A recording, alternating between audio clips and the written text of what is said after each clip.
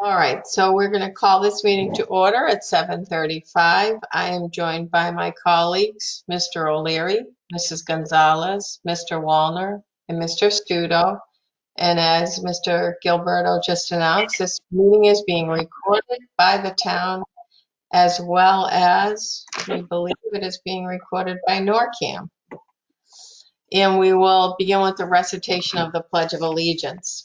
I pledge allegiance to the flag of the United States of America and to the republic for which it stands, one nation, under God, indivisible, with liberty and justice for all. Okay, so we are going to start with a quick explanation of this new platform that we're all adjusting to. Mr. Gilberto. Thank you, Madam Chair. One second. Phil's telling us to hang on a second there. Sorry, I just want to make sure that oh, you're recording. I want to make sure, yeah, I'm able to record this too. Sorry, I just heard you guys get back in. All right. Yeah, we did announce that you were, we did see you in there, and we did announce that you'd be recording as well. Okay. All right, thank you. Thank you. All All right, Yeah, Mr. Phil, Are you recording?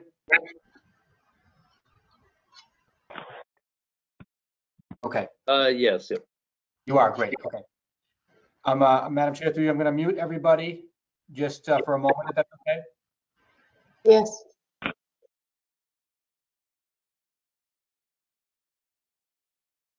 And then, Madam Chair, I've unmuted you as well.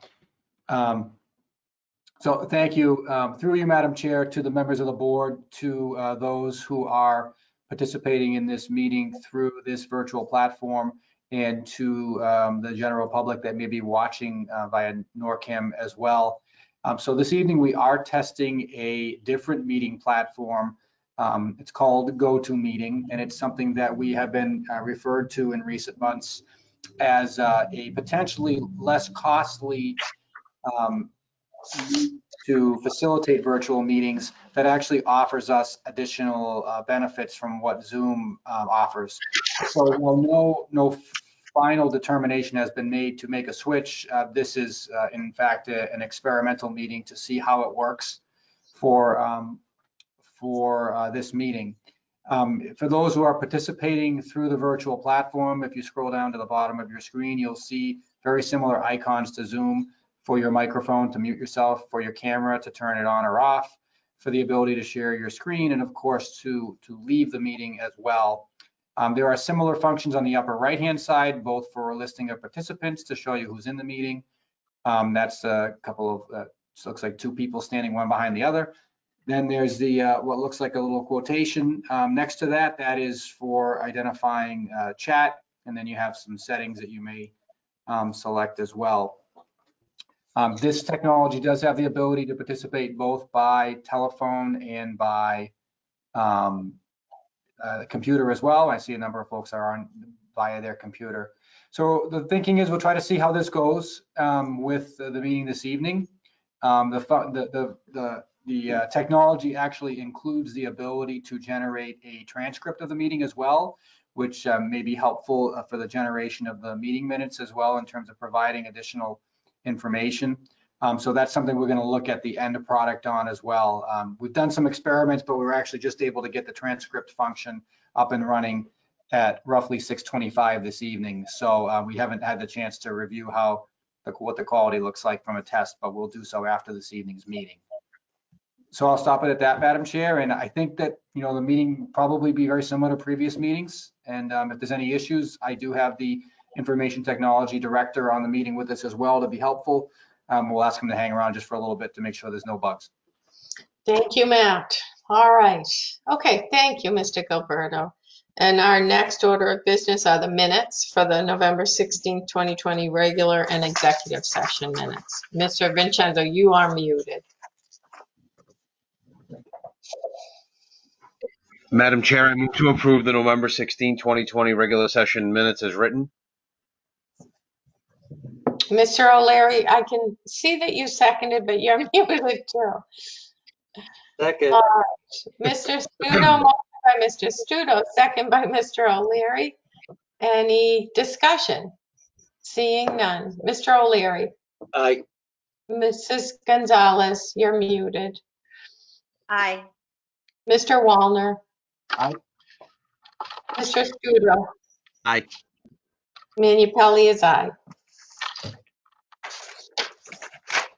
Madam Chair, I move to approve the November 16, 2020 executive session minutes as written. Second. Motion by Mr. Studo, second by Mr. O'Leary. Any further discussion? Seeing none. Mr. O'Leary. Aye. Gonzalez. Aye. Mr. Wallner. Aye. Mr. Studo. Aye. Manu Pelley is aye. Next order of business is a COVID-19 update. Mr. Gilberto?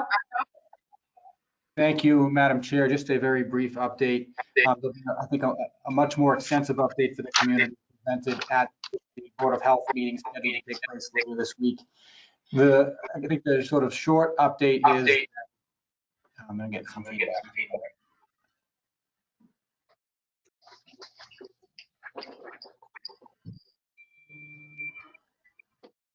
Bear with me one moment. Okay, seems like the feedback has stopped. Yes. So we expect a more extensive update at the Board of Health meeting, but we have continued to see incremental increases in case numbers here in North Reading over the past month or so. A trend that we've talked about and has continued in recent weeks. And similar activity has been occurring in public schools as well. And we're working closely through the public health nurse with the school nurses to address each instance of an identified case in the schools, be it student or faculty, and appropriate notifications are taking place.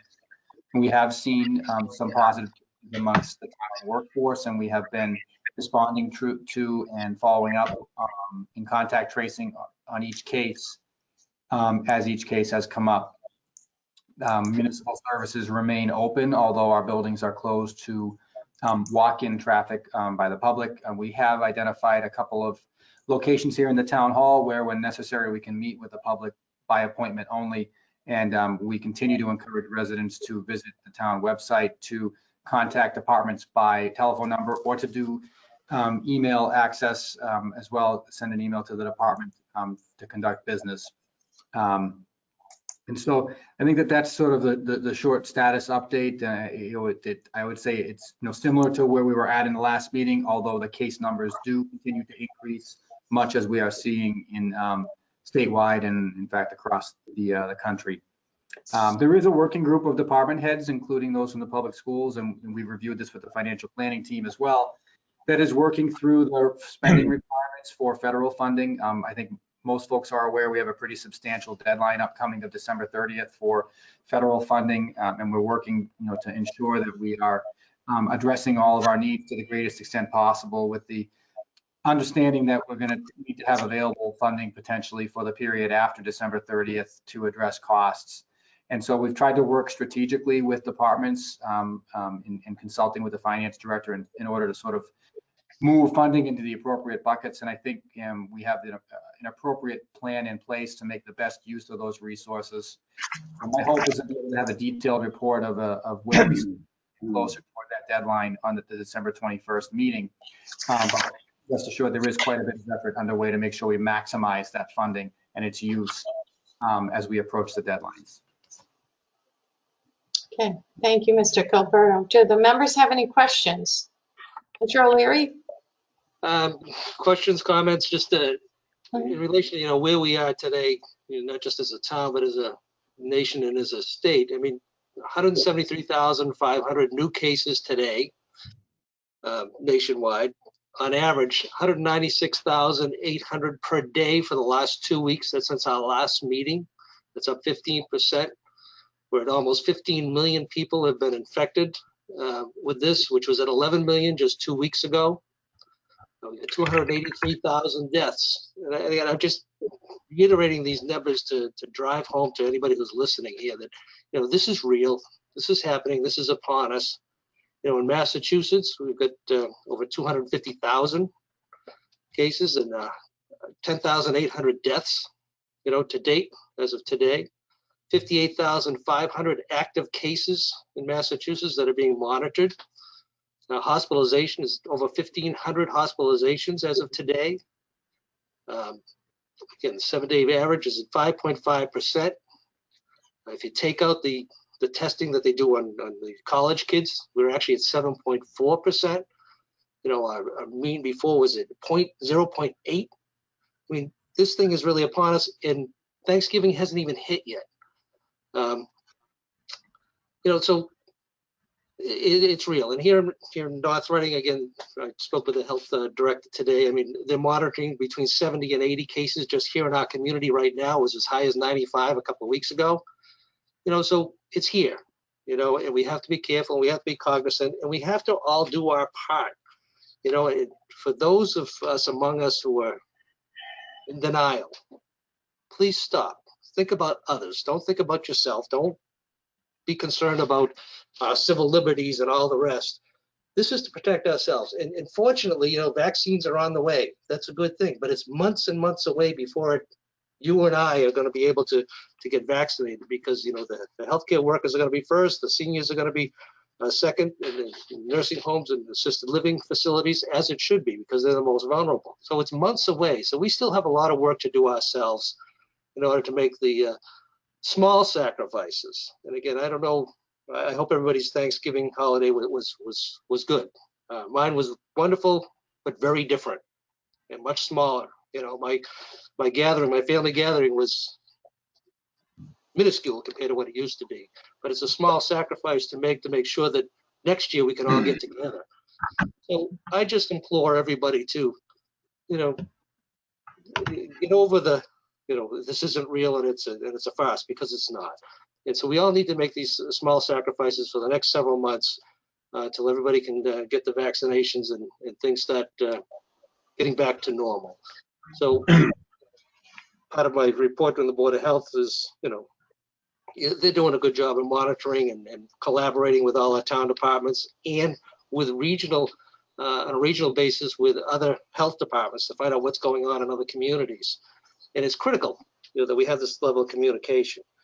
And I've been assured from the health agent that, you know, they don't anticipate any local changes, you know, to regulations here locally in North Reading, you know, unless it's in concert with regional and statewide collaborations.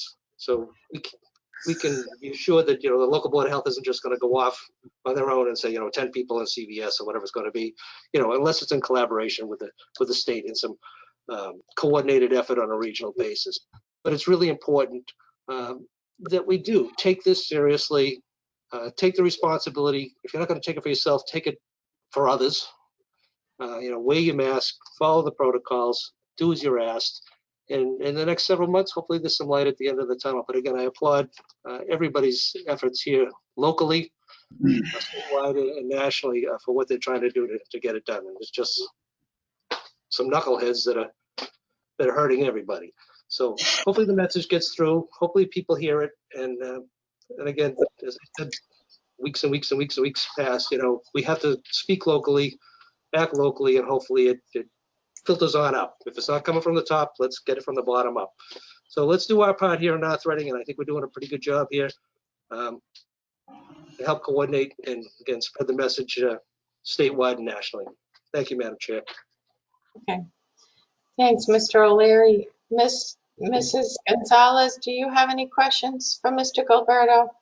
I do not. Mr. Wallner, do you have any questions for Mr. Gilberto or No comments? Nope. Mr. Studo? No, all right. I'm going to just reiterate, not as long as Mr. O'Leary did, because he covered all the bases, but just to thank the town administrator, the school administrators, the superintendent, for keeping us in the loop, regularly updating us about what is going on and not throwing alarm on it, but just, you know, giving us the most updated information as to what's transpiring and where, because we appreciate that information. All right, next order of business is public comment. And again, if anybody would like to, there's a function at the top that's a chat function. It's a little bit different than the Zoom meeting. But if anyone that's attending would like to comment, I don't see any chat, Mr. Gilberto, do you? I do not either. Okay. All right, so I think we can move on to, they don't have a raised hand on this. There's no, My screen does not show a raised hand on the bottom. no, yeah, Yeah. a little different. All right, so we'll move on to the next, which is board member reports. We'll kick it off with you, Mr. O'Leary. I know you kind of gave a little bit of a report from Board of Health, but I did is get a there little, anything else? I did get a little report from the Board of Health, and again, they have another meeting Wednesday evening. So I'm sure the town administrator and I will give you an update at the next meeting. And again, just as far as water, wastewater, sewer, we're going to have a comprehensive update this evening for the board and for the community in relation to what's going on as far as the water projects that are forthcoming. In the course of our water rate hearing, a lot of that will be covered also. And then as far as wastewater, again, an update will be given by our consultants this evening. And I just want to acknowledge people who will be presenting to the board tonight, people from Wright Pierce, Rob Williamson, Mike Stein, and Colin Stewart, been working very hard for months and months, well now years on some of them, for water and wastewater. So the update will be enlightening for a lot of people here. But again, I'd also like to acknowledge, Mark Clark, our water superintendent, who's been putting a significant amount of time and effort. John Clipfell, our town engineer, Chris Deming, our acting DPW director, the town administrator, of course, working hard, and Mr. Studo for working very diligently and hard to come up to speed on everything that we're talking about. So he's been putting a lot of effort into to coming up to speed. So the board is going to be well informed after this evening, and I won't have to give any more reports. Thank you. Madam Thank Chair, Yes. I apologize for interrupting the board member reports, but something very important for those who may be participating by telephone.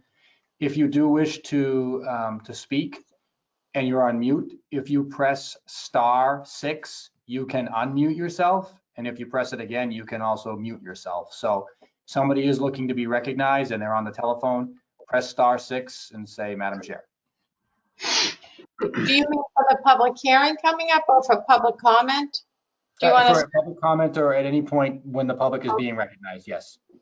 Okay, so why don't we go back to hold the thought on the board member reports. Why don't we go back and just double check to see if any of the attendees want to speak at public comment. If you could press *6, you said on the phone? Correct. We have not proceeded to the public hearing yet. That's coming up next. So if you're here to speak on the public hearing, we haven't started that public hearing, but if you're here to speak for public comment, please feel free.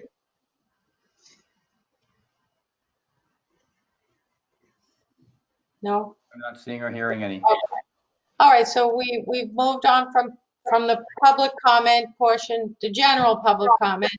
We just heard Mr. O'Leary's report. And let's go to Mr. Wallner. Do you have any reports, Mr. Wallner? Yes. I'm hearing feedback. Excuse me, Mr. Wallner.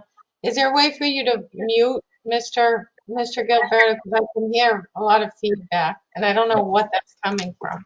Madam Chair, so I did just talk with the IT director, and it may be a function of feedback from a volume on an audio speaker. So if folks could just, if anyone's got their volume up kind of high, if they could lower it just a little bit, and then I will also mute. Okay, it's gone now. So, all right, Mr. Wallner. Yeah. Any reports? Yes. Two things. One is I've been reporting every session about what's going on with the Age Friendly initiative. This is the effort to better assess what's going on with a growing demographic in our town by working with our consultants, UMass Gerontology. They've completed the survey results of 1,300 residents that responded.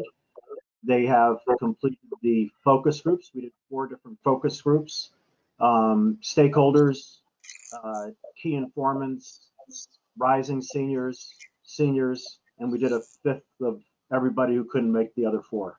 So we've completed that. We are now moving on to doing peer comparisons to other communities in the state. on two fronts. One front is to look at our efforts to create an intergenerational community center, which would be comprised of Parks and Rec, Senior Center, youth services, and veteran services, compared to other communities have already gone down the pike, to get a comparison about what we might be expecting if we go down that way, and how we can be better prepared to do that.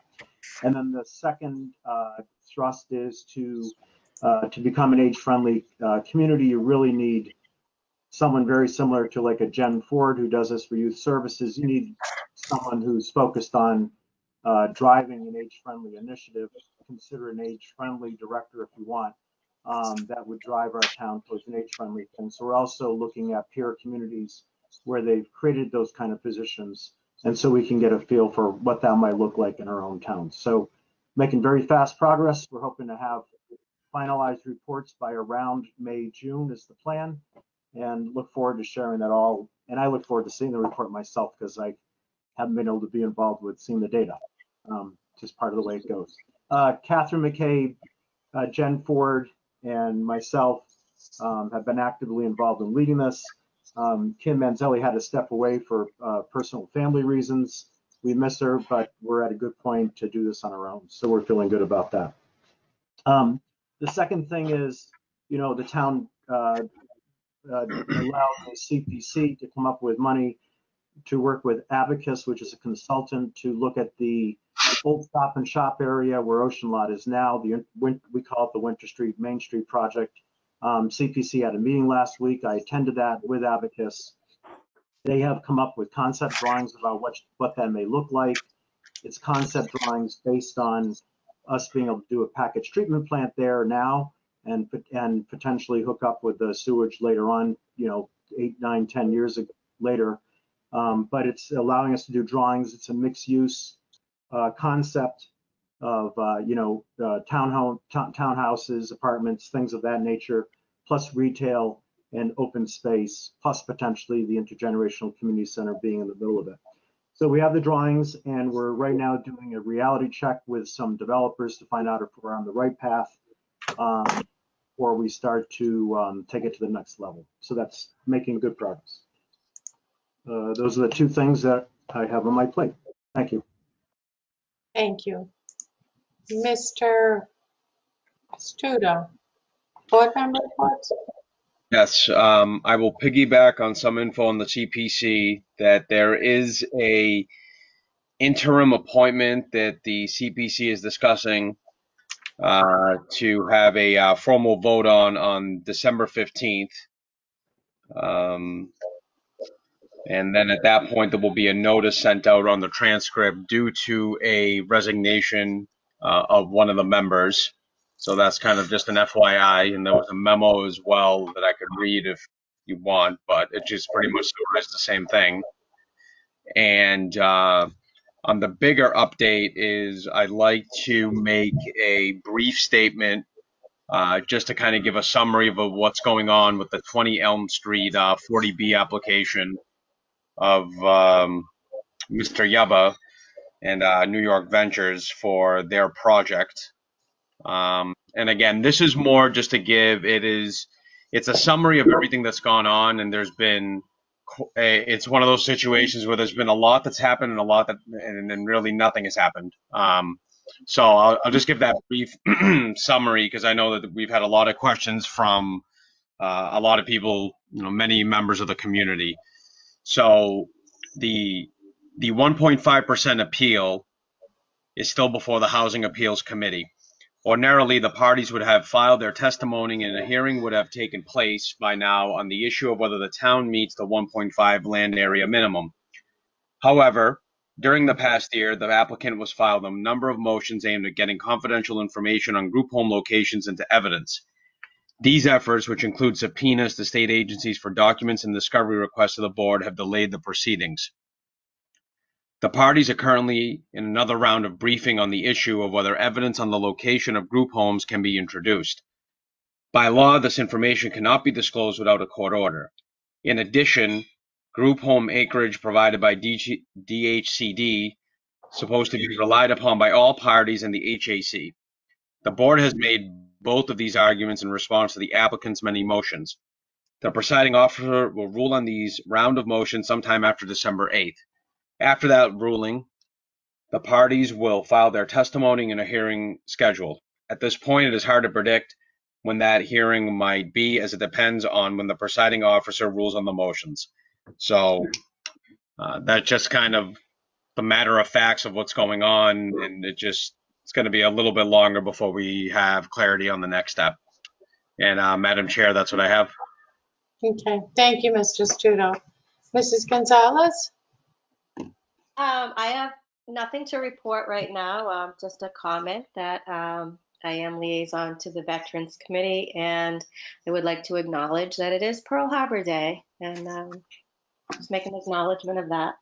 That's all. Thank you.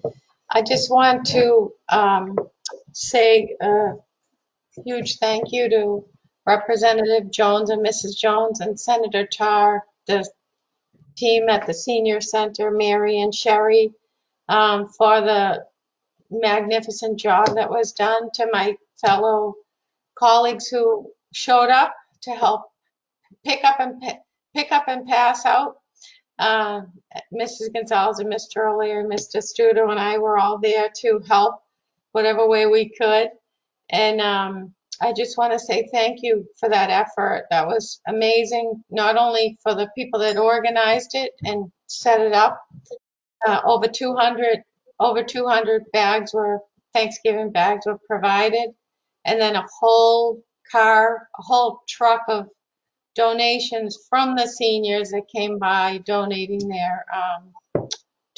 food to the food pantry. So they gave something, they got something, but that was just something totally different. The seniors look forward to this every year, and so do we. We always get invited, and we all, it's a great day. So it was wonderful to be able to redo this in this way during COVID-19. And I also want to make mention, while we're on board member reports, that we do have a number of boards and commissions and committees that have vacancies, and we're in the process of filling expired terms or reappointments. So if you are interested, there's certain citizen activity forms that we keep on record for a while, but if you're either new to the town or new to volunteering, like we all do, please fill out a citizen activity form and list any board, commission, or committee that you're interested in serving on. There are many open positions on different commissions and committees. So please put your citizen activity form in. It's a labor of love. We're all volunteers, but we're all mission oriented to making our town a better place, as you can see and hear from all of the things that you just heard from board member reports. So that's kind of a press release to any attendees that aren't already serving, because I can see most of you are. But Mr. Wallner. Yeah, I just, I'm gonna go back to you. sorry, just because you brought it up. I got a few phone calls from people asking why I wasn't at the senior event and why I wasn't doing it. I just never got an invite. So I think it was just an oversight. I was surprised as anybody when I saw you all in the paper. So I apologize for not being there. I just didn't get an invite. I'm sure it was just an oversight, but it wasn't intentional. Well, so you know. no, I don't think any soul is going to question your commitment to seniors or the town, Mr. Walter. So if we could all be at everything, that would be wonderful. But we haven't been able to figure out how to bilocate yet. So, it's okay. Don't worry about it. But just a shout out to Representative Jones, Mrs. Jones, and everybody that was there to make that happen. All the seniors and people that brought seniors there to pick up their bag. It was amazing. It was a great afternoon. Yeah. All right, now Mr. O'Leary. Yeah, just as a follow-up, again, part of the day, and again, congratulations to Linda and Brad Jones and Senator Tarr for being able to, first of all, being so creative. Yeah. Again, continuing the tradition and trying to meet some needs. And gather the community together. They did a fantastic job. But again, I also had the privilege and the pleasure of dropping some stuff off. You know, for people who weren't able to get out, they had a list of people who were shut-ins who weren't able to. I know Mr. Studo did too. Just go knock on the door and deliver the package too, and people were extremely grateful for being included, not being forgotten. And these were people who would normally have attended the sit-down dinner, but that too just added an additional exclamation point to the benefit and the value of what was done. So congratulations again to Brad and Linda Jones and Senator Tarr. They did a terrific job, and again, very creative in their approach, and it was smooth too, pretty good. Nobody got run over. And again, people were extremely generous, as you put it, extremely generous to the food pantry and bringing some goods and things. So it was just an all-around great day. So again, thank you for the opportunity. All right. Okay, so I think that concludes the board member reports, and we're going to move on. And thank you for your patience. We're moving on to the 7:30 public hearing on Paradise R2 Inc. doing business as New England Beverage. I'm just going to read the notice of public hearing. And I'm sorry, Mr. Gilberto. Sorry to interrupt, but I did see that there's a question in the chat relative to the focus groups, I think that Mr. Wallner was speaking to earlier. A question from Ms. Hurlbut was how many focus groups took place? Yep. So again, I'll look at the chat just real quick. Yeah. Oh, Abigail. So Abigail was on one of those. So thanks for asking that question. There was 5 in total, and about 10 to 15 people per focus group. And again, the classification was key informants. There was like 6 or 7 key informants in town. And then there was a rising seniors, which represents the people recently without kids in the schools who are in their 50s, was another group. Another group was seniors, people who are, you know, clearly seniors in town. Another group was stakeholders, various town employees who have a key interest in this.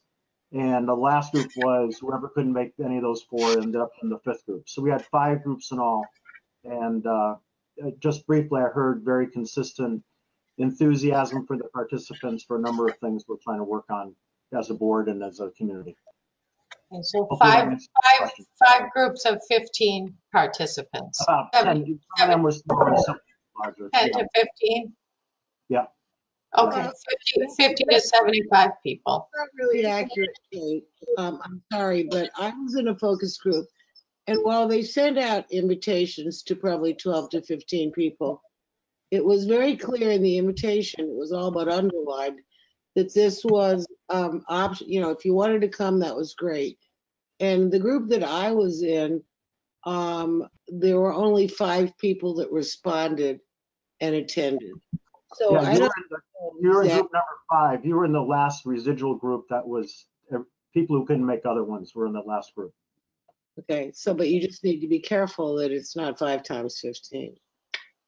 Just saying. Thank you. Okay. All right. So we're going to move on to the next order of business, which is the public hearing on Paradise R2.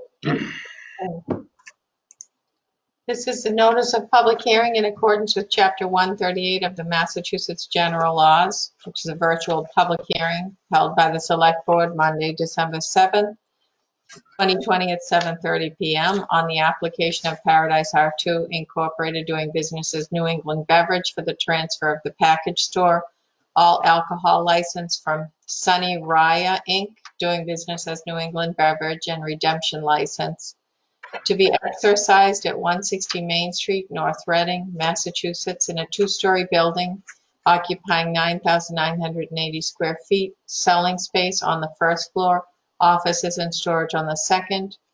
This hearing is a continuation of hearings held on October 19th and November 2nd, 2020, by the Select Board. So. Good evening, Madam Chair, members of the Select Board. My name is James Rudser. I have previously been before this board with respect to not only this application, but then the the discipline matters that were heard last month.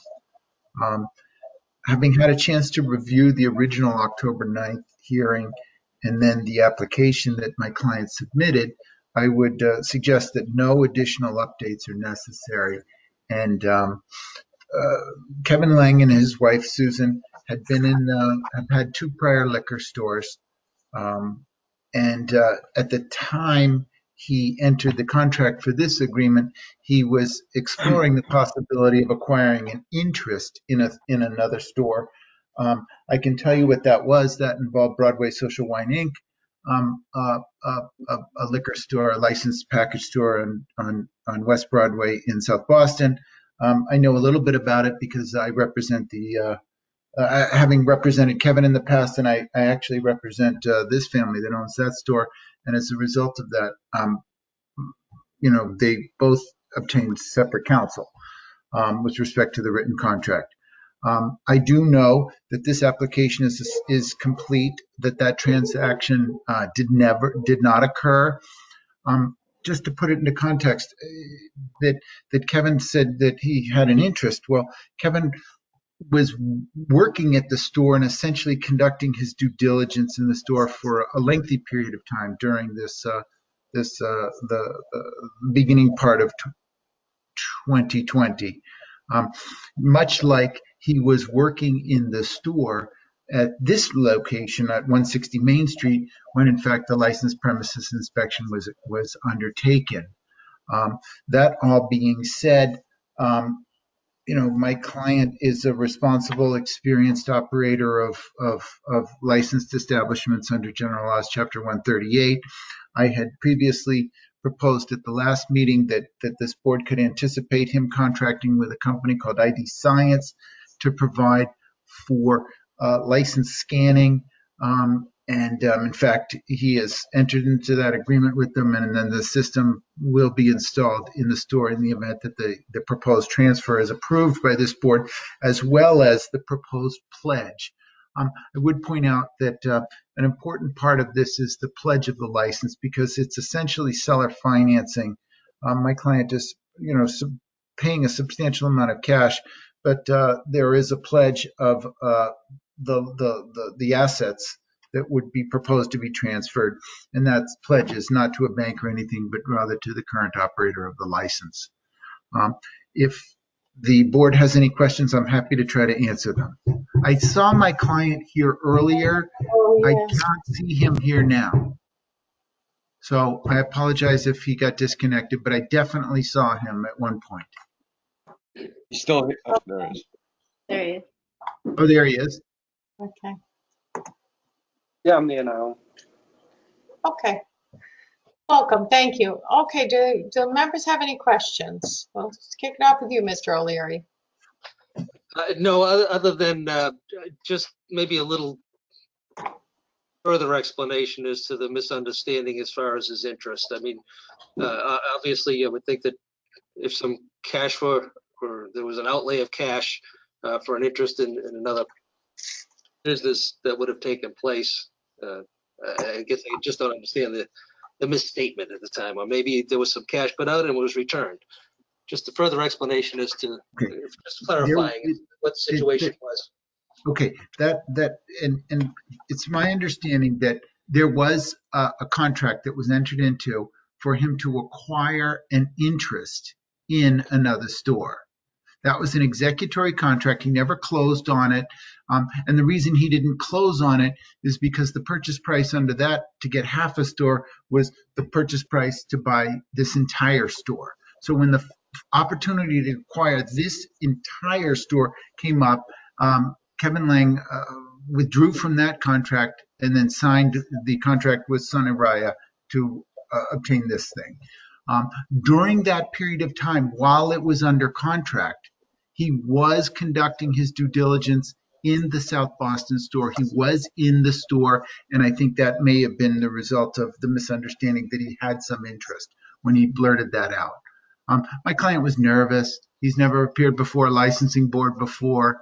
I have previously done licensing work for him. I quite frankly don't understand why I wasn't involved, but I am now. So my apologies to the board And I hope I've addressed Mr. O'Leary's question. Well, I hope I'm not as frightening this time as I may have been last time. So, thank you for the explanation. Okay. All set, Mr. O'Leary? Yes, thank you. Okay. Mr. Wallner? Any questions about the packet or to the licensee? Or Sorry, applicant? no, I do not have any questions. Thank you. Okay. Mr. Studo? Nope, no questions. Thank you. Mrs. Gonzalez? I'm all set.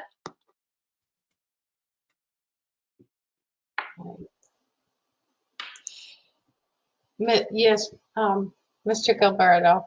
Whenever my turn comes up, Madam Chair, I don't know if you have any questions. No, that's okay. You can you go next. Thank you. Through you, Madam Chair, perhaps to Attorney Rudzer. Good evening, sir. So going through the application, you know, we did a quick search of the Secretary of State's records, and I'm trying to reconcile the establishments with which Mr. Lang's name shows up with the list that's been provided here. Okay. So East Broadway Incorporated, I see clearly identified as on the Secretary of State's website. Lynn Liquor Mart, I also see clearly identified as well on there. Dairy Mart, could you just tell us where is that located? Dairy Mart was a store. I'm sorry. Dairy Mart was a store on Route 60 in Revere. Okay. And that's actually the transaction where I first met Mr. Lang, because my clients, the same actually principals of Broadway Social Wines, were the owner of that store, and they sold it to Mr. Lang. Okay. And Crest Avenue Wine and Spirits, I'm not able to reconcile that one with the Secretary of State's recordings. That was a liquor store in Winthrop that Mr. Lang had purchased and then subsequently sold. Okay, and so just quickly, going from the Secretary of State's site, 26-28 New Ocean CNL Incorporated, Okay, address on that Paris Road. Mr. Lang has also been involved in real estate investments, and so there's a number of entities that were real estate holding companies that he had previously had or had an interest in. I can tell you, for example, the Furnace Brook 112 Furnace Street was a property, I believe it was in Marshfield or something, that Mr. Lang had purchased a bank-owned piece of property.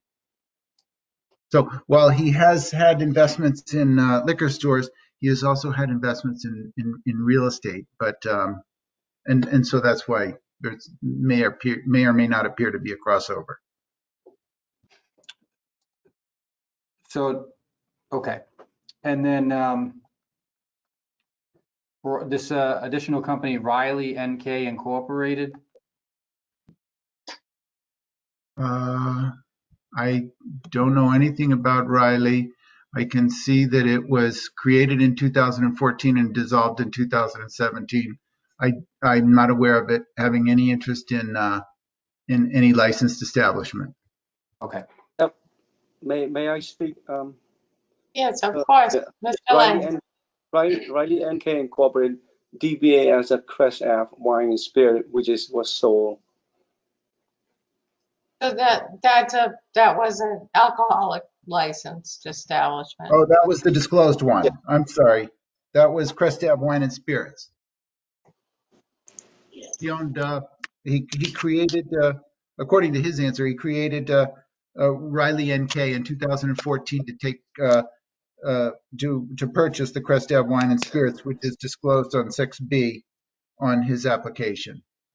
I think part of the problem is that he put the license name and not the corporate name on the application for transfer. So, Attorney Rudzer, so for the first the last one we discussed, 26 to 28 New Ocean CNL, it's listed as incorporated to operate a liquor store in the Commonwealth. That was Lynn Liquor Mart.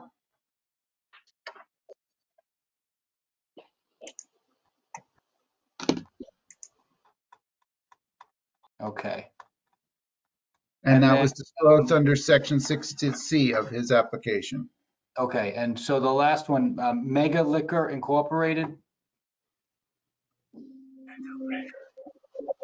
That was, I believe, a store that his brother owns in Saugus. Let me just take a peek. That was in Lynn, Attorney Rescue. Oh, I'm sorry. That's the one with your brother, correct? Yes. Yes, sir. Okay.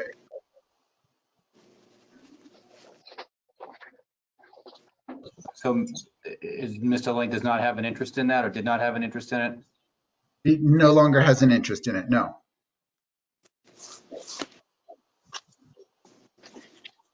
Okay. Thank you, Madam Chair.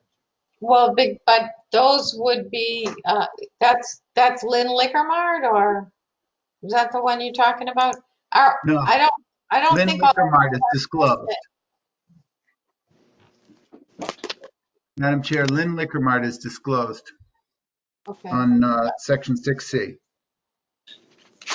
And that's the one store that he had the license he had a 3-day suspension back in 2011. So there's Mega Liquor Store?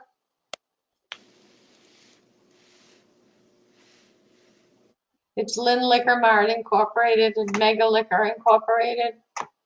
Mega Liquor was a store that his brother had, and it was organized in 2014 and dissolved, or pardon me, 2004 and dissolved in 2007. That's a store that his brother currently owns, but he had created this entity to take title, and it was his brother as the ended up acquiring the business. So, but It these never should had a all, license. It never had a license. Mega Liquor never had a liquor license. No. Did it ever have a storefront? I think his brother still runs a store there, but under his brother's name. Did Kevin they? doesn't have any interest in that. Okay. So of all of the entities listed on the corporations division that are attached to Kevin, you're Yeah. stating on your oath that you've identified on this form every liquor establishment for which you've had either a financial, a direct, or an indirect interest? Yes, You've yes, listed Madam all Chair. of those, Yes, Mr. Madam Lang? Chair.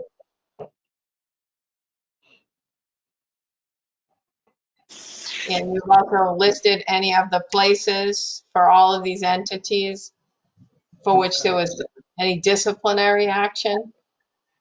And then we stand by the disclosure of the disciplinary action.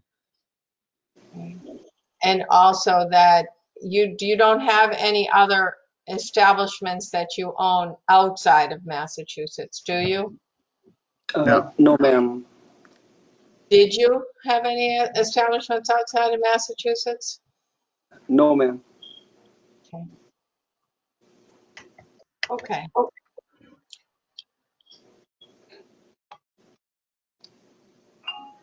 go back to the packet.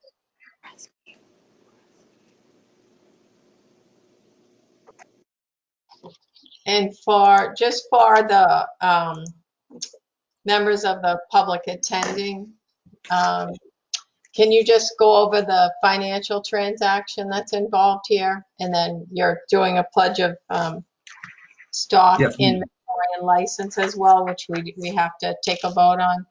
Yes, ma'am.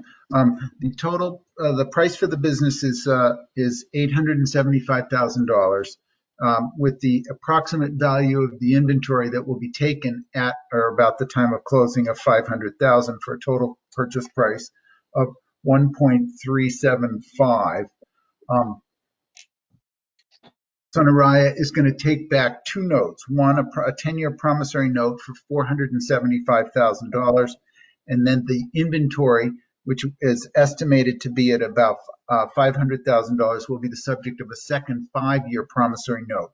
And that's the pledge that we're looking to pledge the license in the event that it is transferred back to Sonaraya to secure the performance of each of those notes. So of the 1.3, he's going to be putting in, about 375 in cash, financing 500 or 475, and then financing the inventory. Okay.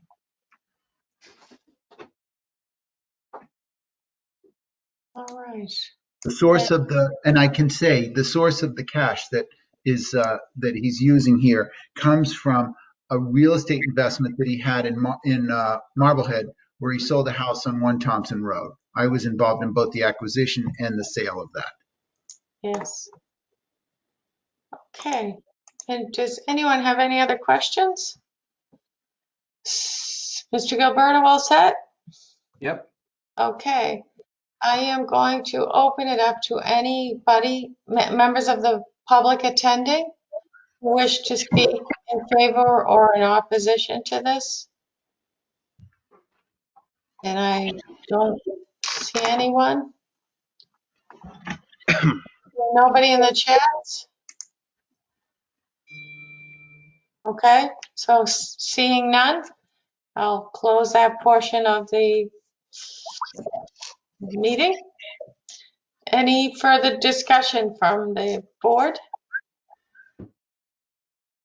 None. All right, do we have a motion? Yes, Madam Chair, I move to approve the transfer of license and pledge of license of Paradise R2 Inc., DBA New England Beverage, 160 Main Street.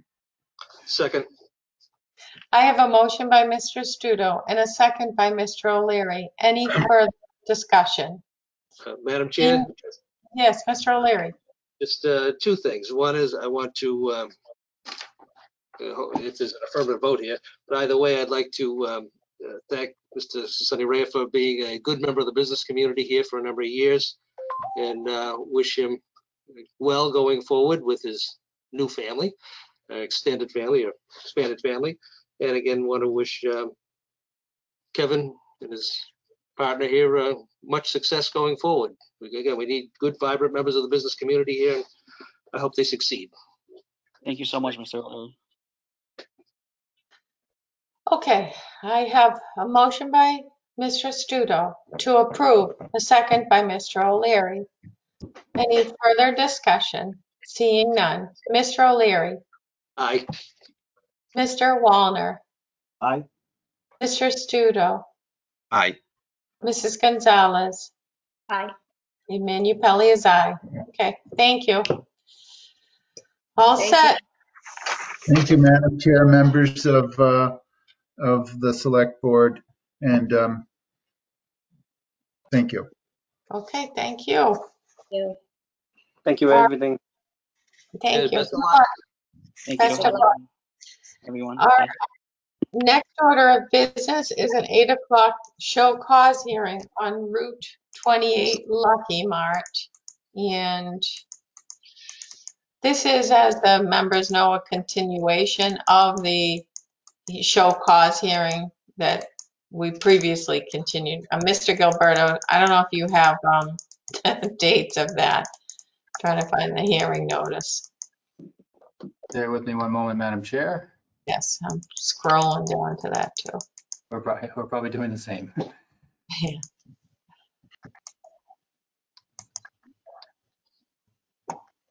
Beginning on page 92. Beginning on page 91, actually, of the file.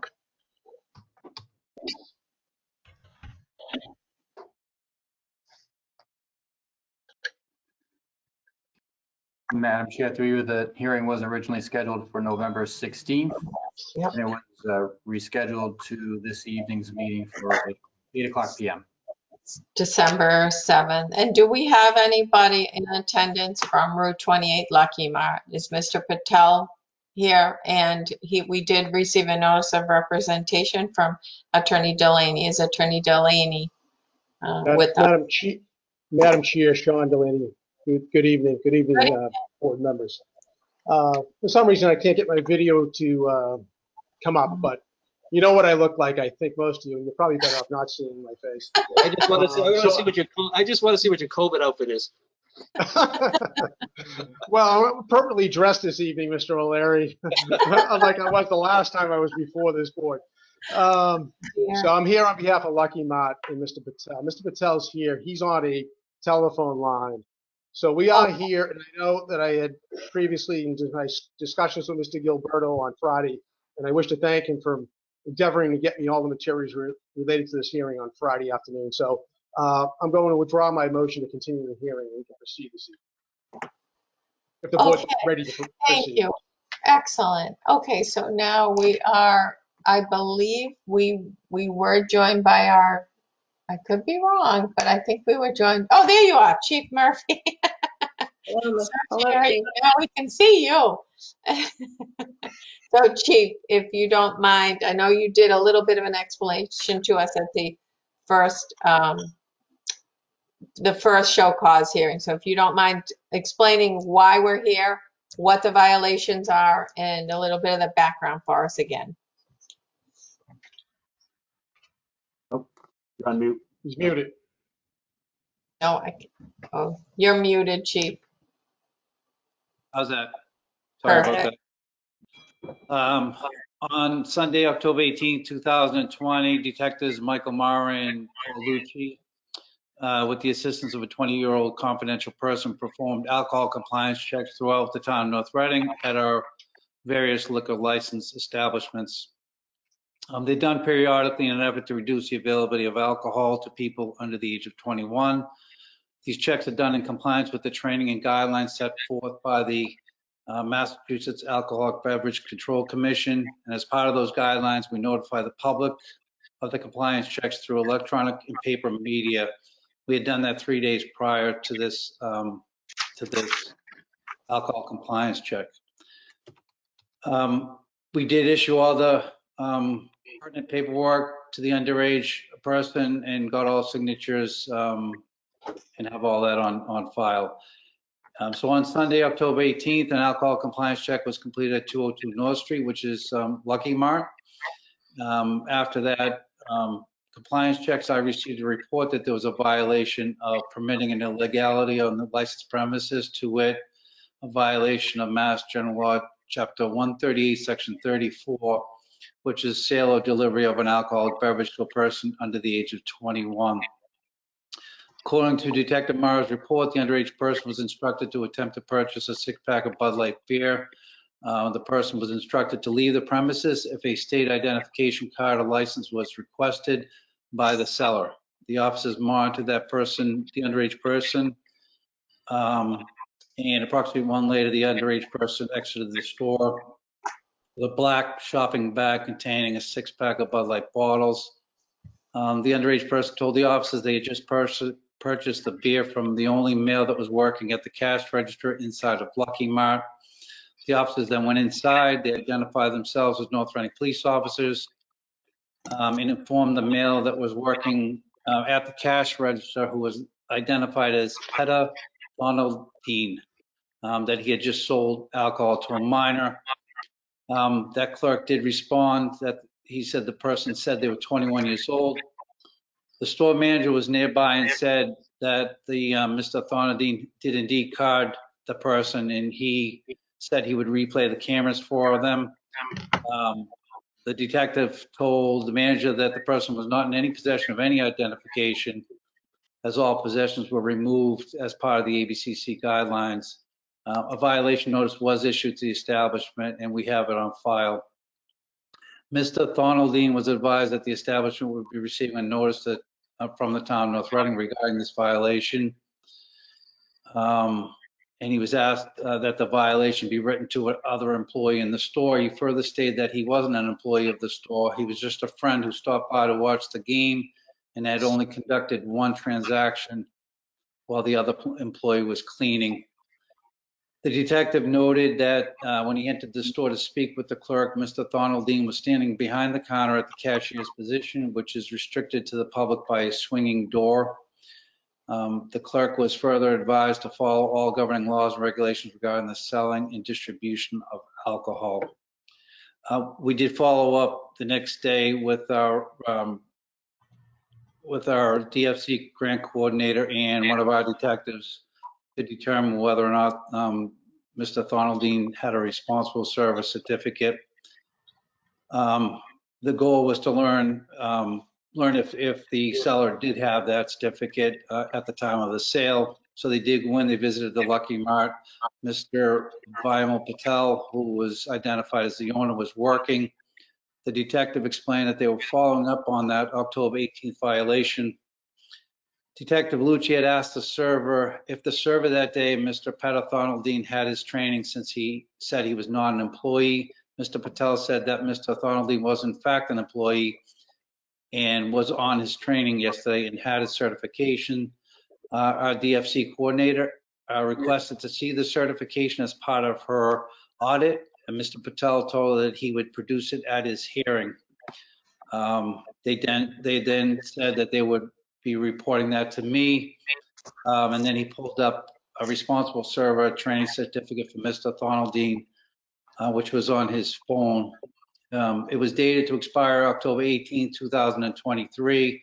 It appeared that the certification was completed sometime after the violation on October 18, 2020. That's a summary of the facts. Okay, do the members have any questions of Chief Murphy with regard to the summary of the facts? No, pretty straightforward. Mr. Delaney, on behalf of the licensee. Thank you, Madam Chair. First, on behalf of my client, I'd like to state to the board, as well as Chief Murphy, that my client recognizes that a license to sell alcohol in anywhere in the Commonwealth, particularly in North Reading, is a privilege. It's not a right.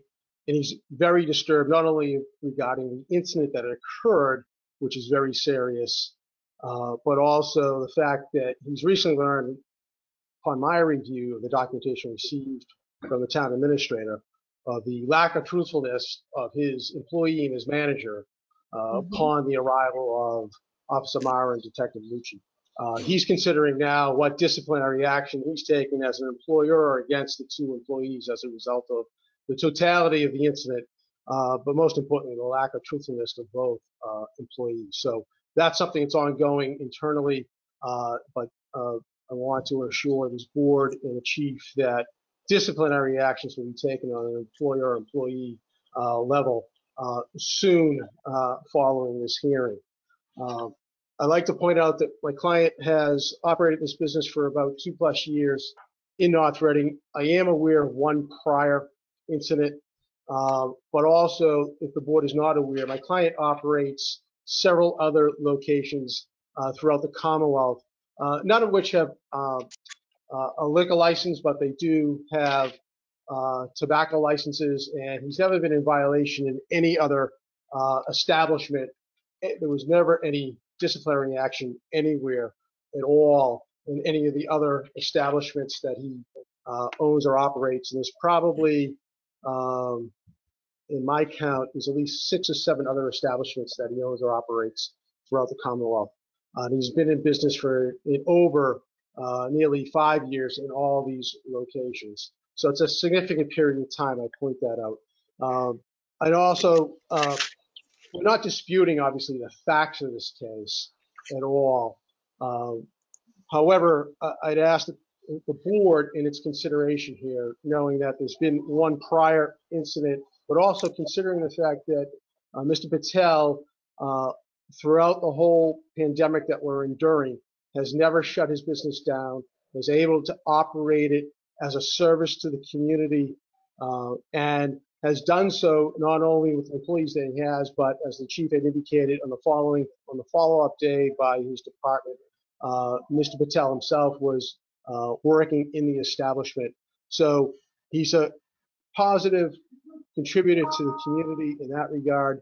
He employs several people, not only here in North Reading, but also throughout the Commonwealth. So I hope the board would consider that in its ultimate decision-making process here, and having some familiarity with what the board may do in an incident like this.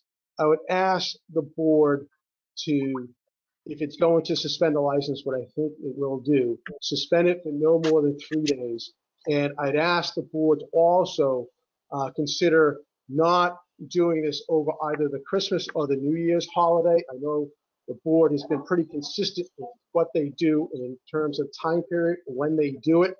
But again, going back to the times that we live in right now, this will be a significant impact upon the financial wherewithal of this particular business if in fact the board makes a decision to suspend this license for either the Christmas or the New Year's holiday time period.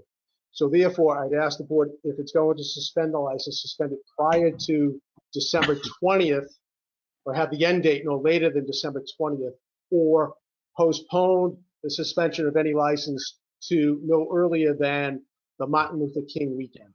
And again, on behalf of my client, I wish to express his apologies to Chief Murphy, this board, and the community of North Reading for the actions of his two employees on that particular day. Thank you. Okay, questions of my colleagues. Mr. O'Leary, any questions? I have no questions at this point. Okay. I may have Ms. comments when you're ready for comment, but When we're ready for comment, sure. Mr. Wallner, any questions? I guess I'm not sure, because we've gone through this once with them before, and now we're on second round. I'm not sure what our precedent has been in the past, so maybe that's in the comments section, but that's what I'm curious to know. Okay. Mrs. Gonzalez, any questions for the hearing? Yeah, does Lucky Mart have the software installed there that they check the IDs with? I believe they do. Mr. Patel, who's on the telephone conference line, can enlighten the board as to the exact software he has for his employees to check IDs. Mr. Patel? I mean, obviously you have to ID first to be able to use that, but I'm just curious to know if you have it. Yes, Mr. we Patel? do have a ID scanner at our location. And in the fact, at this point in this world we are living at this point, we catching, like, if we're scanning in our system or any systems, the kids are become so smart at this point. They're using the Photoshop, they are using someone else barcode, matching the fake ID. If you scan it, there is no way you can figure out. And in this pandemic, if we ask someone to get their ID in our hand, people are little, like, in this pandemic, they are like little scared to give the ID in the hand, but still we verify in our hand, and we doing the visual checking because of pandemic. So Mr. Patel, if I can clarify that a little bit. So what you're saying, in light of, I'm not putting words in your mouth, but I just want to be, so you're clear to this board, that what you're saying is during the pandemic, if someone comes in with a valid ID, but they're wearing a mask, it may scan and it may be valid, but you can't be 100% certain with someone wearing a mask if that's the particular person behind the mask. Yes, I because yes.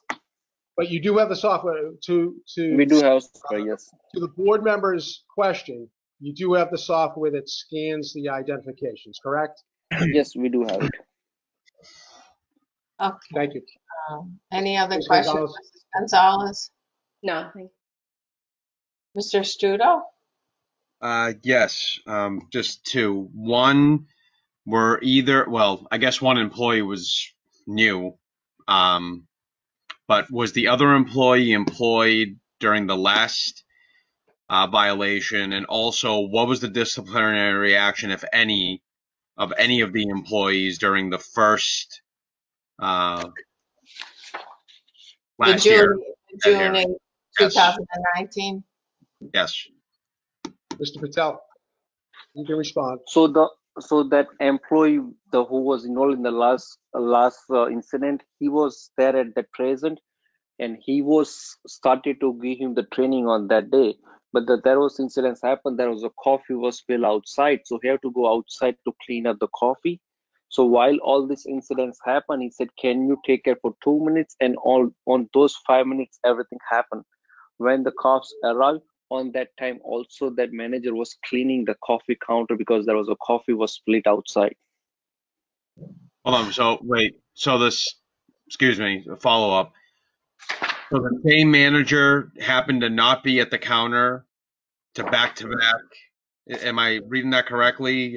So He had to go out because of there was a coffee was spilled outside, and someone, instead of someone fall off on the floor, he decided to go outside to clean up, and all these things happened. okay, but so this is the same manager for both instances? Last Let year me and this just year? I was let asking me about just last year. verify. Last year, no, last year was someone else. And what happened to that? Any disciplinary action on that person? That person is already left. Okay, thank you.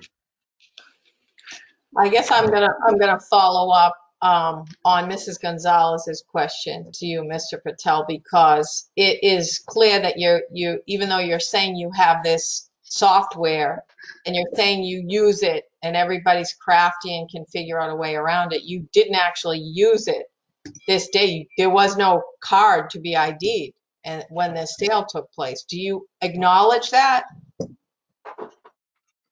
I do acknowledge. Madam Chair, he does acknowledge that it was a new employee, no excuses, just agreeing with the facts as presented by Chief Murphy.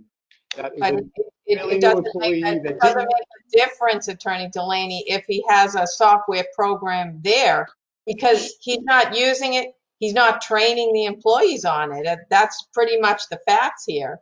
And Well, that I would disagree that that's not the I'm fact. not On this, hearing a single thing explaining what they're going to do about this. And now they've had two instances of the same exact thing selling to a minor in the same exact circumstance where they were notified ahead of time that this was going to happen and he's still not there. And maybe he's spread thin, like you said, he's got 8 other establishments he's busy with. So he's not focusing on North Reading. So maybe he's spread too thin.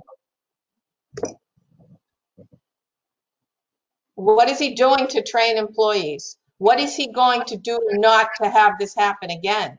And we haven't even decided what the measure of a response is going to be. Suspension, revocation, we haven't decided that yet. So this is a second incident, almost the same exact fact pattern with the same exact excuse. Oh, the IDs are good. They're really good at fooling us. And now we have a mask that's fooling us. But this was one out of multiple places that were the subject of these compliance checks, and only 2 of them had an issue in a sale like this. So, and this is a second incident. So what is he doing to prevent this from happening? I haven't heard a single thing about that.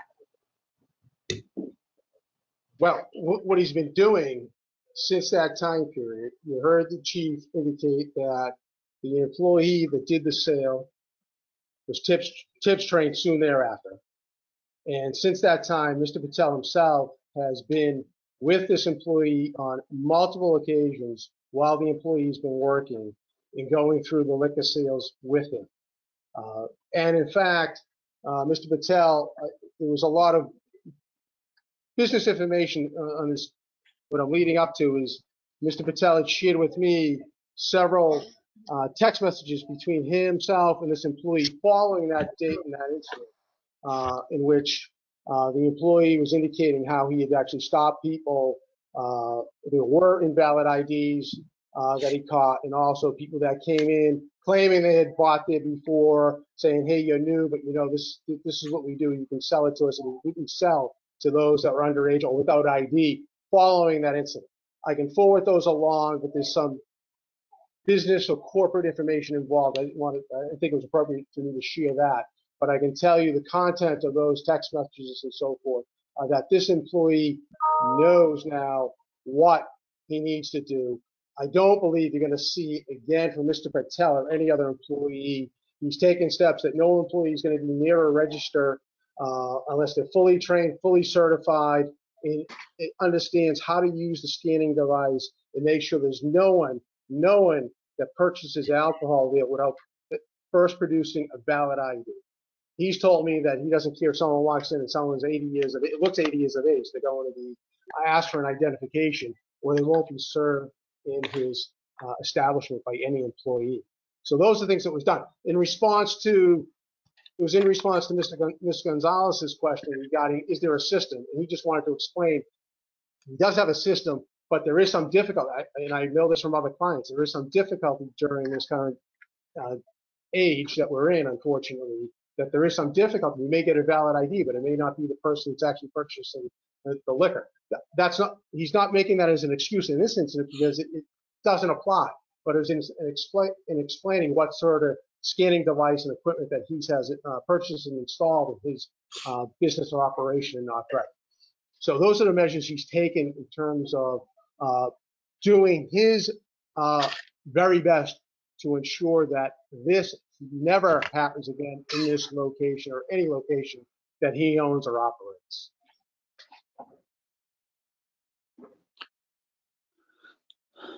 Yes, I mean, I appreciate your explanation of that. If he's allowed to keep his license after this, I appreciate you explaining what steps he's going to take to ensure this. But there's also what he said the last time, well, we'll do 2 forms of ID here. He did no ID here.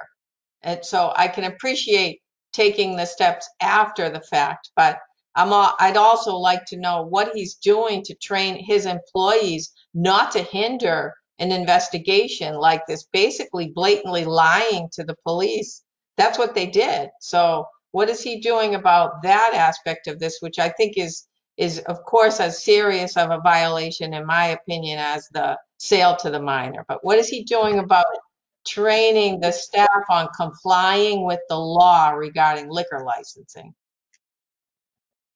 Well, I think I view your comment or question in twofold. One, it's what he's doing to train, and also what he takes is very serious. And I started with my initial comments to the board regarding his concern of the untruthfulness, of the lack of truthfulness of his employees to the investigating officers. And that's what he's contemplating in terms of what he's going to do in terms of an employer-employee disciplinary action going forward, which he just learned about this today upon my review of the documentation and then confirming with him.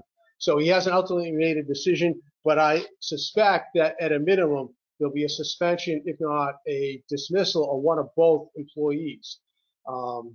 Obviously, recognize it's a very difficult time, but no excuse. I mean, no one can accept the lack of truthfulness from anyone, particularly in this situation here. Going to your issue about what he's doing in terms of training, I think I've hit on it, but also I'll reiterate and also back up to the facts of the case. What should not have happened was a new employee being left behind a register without supervision. No matter what had occurred, he knows that the manager probably should have sent this, not probably, definitely should have sent this new employee to clean up whatever spill there may have been and leave the manager behind the cash register. So there's no one, any new employee has to be sufficiently trained with a coworker, with a supervisor for a sufficient period of time before they'll be allowed to operate at the location alone. And that'll be, it's laid out, that's what he's doing now, that's what he will continue to do until he is satisfied that the new employee is educated and knows the proper procedure in the sale of whether it's alcohol or any tobacco products. Okay. He takes this very serious, and as I stated earlier, he knows this license is all right. This board has many options right now. So he recognizes that. He knows how serious it is, but he's also investing a lot of money and assets into this particular location. He certainly doesn't want to lose this license. I can appreciate what you're saying, Attorney Delaney, but you just said that he just found out today about what these two individuals did, and this happened October 18th. And I would think based on the series of what happened, he'd want to get in there and interview them immediately and get to the bottom of it, talk to the chief, figure out what exactly happened and how to prevent it in the future. Well, until he had counsel, he didn't know he had a right to request all the documentation that I had requested from the town administrator once I was retained. So he wasn't aware of what was the contents of the report until I reviewed those reports and then discussed them with him. Okay. Any other questions or? Yes, Chief Murphy, I can see you have your hand up. So I just had a clarification. I have my report from 2019 to Mr. Studo's question. So the clerk at that time was Marmik Patel, and the clerk was different this time, but the manager was a Vimal Patel. I'm not sure if Marmik is still working or not, but that was the 2019 case. Okay. And I had one more comment, I guess. As part of, we do enforcement, but we also do education as part of our prevention efforts. And our DFC coordinator has sent a letter back in June to all liquor license establishments, essentially because of COVID and people wearing masks, asking them to rely on their tips training, which there's a lot of other techniques to use, questioning their date of birth, zip codes. So there are other ways to determine whether or not the ID that the person's actually possessing is them. You can ask a lot of questions because there's a lot of identifying information, and most likely they won't remember everything if it's a fake ID. Thank you, Chief. Any other questions of the members of the board? Okay. So I think for seeing no further questions, I think at this point, prior to moving on action, I think we do a finding of facts, and I can kick it off for my colleagues.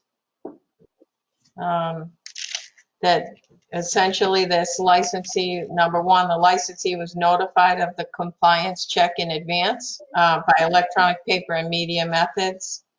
On October 18th, 2020, the compliance check occurred. At the establishment, the licensee sold alcohol to a minor in violation of Massachusetts General Laws, Chapter 138, Section 34, which is a violation of liquor law. The individual, the clerk that sold the alcohol, did not check an ID. The individual who then claimed to be the manager said that the clerk did card the purchaser. That individual was actually not, the clerk was apparently, they then told the investigator that that individual was not working there, just attempting to try to confuse the investigator. So there was a lack of truthfulness on the part of the employee and the manager, and essentially hindering that investigation by trying to mislead or provide false information. And at this establishment, there is also a prior incident of sales to a minor that occurred, for which this licensee's license was suspended for 3 days. And that prior incident of sale to a minor occurred with the fake ID occurred June 8th, 2019. I don't know if anybody wants to add to that. No? Okay. Do you want to discuss? Mr. Astudo? So it's something, well, you never want to see a business in a situation where they may lose revenue, but in this case, I mean, it's just a couple comments. 1 time's a mistake, 2 times is a pattern, 3 times is a habit. So I feel like this board has to consider that this can't be a habit. I've also seen that, learning from my experience, outside of talk, and especially in this country, the one way people really learn is when it hits their wallet, and they learn in a hurry. So I do think that uh, it just really the second time offense, and then just seemingly that 2 years in a row the person in charge was doing a remedial task while the violation was occurring.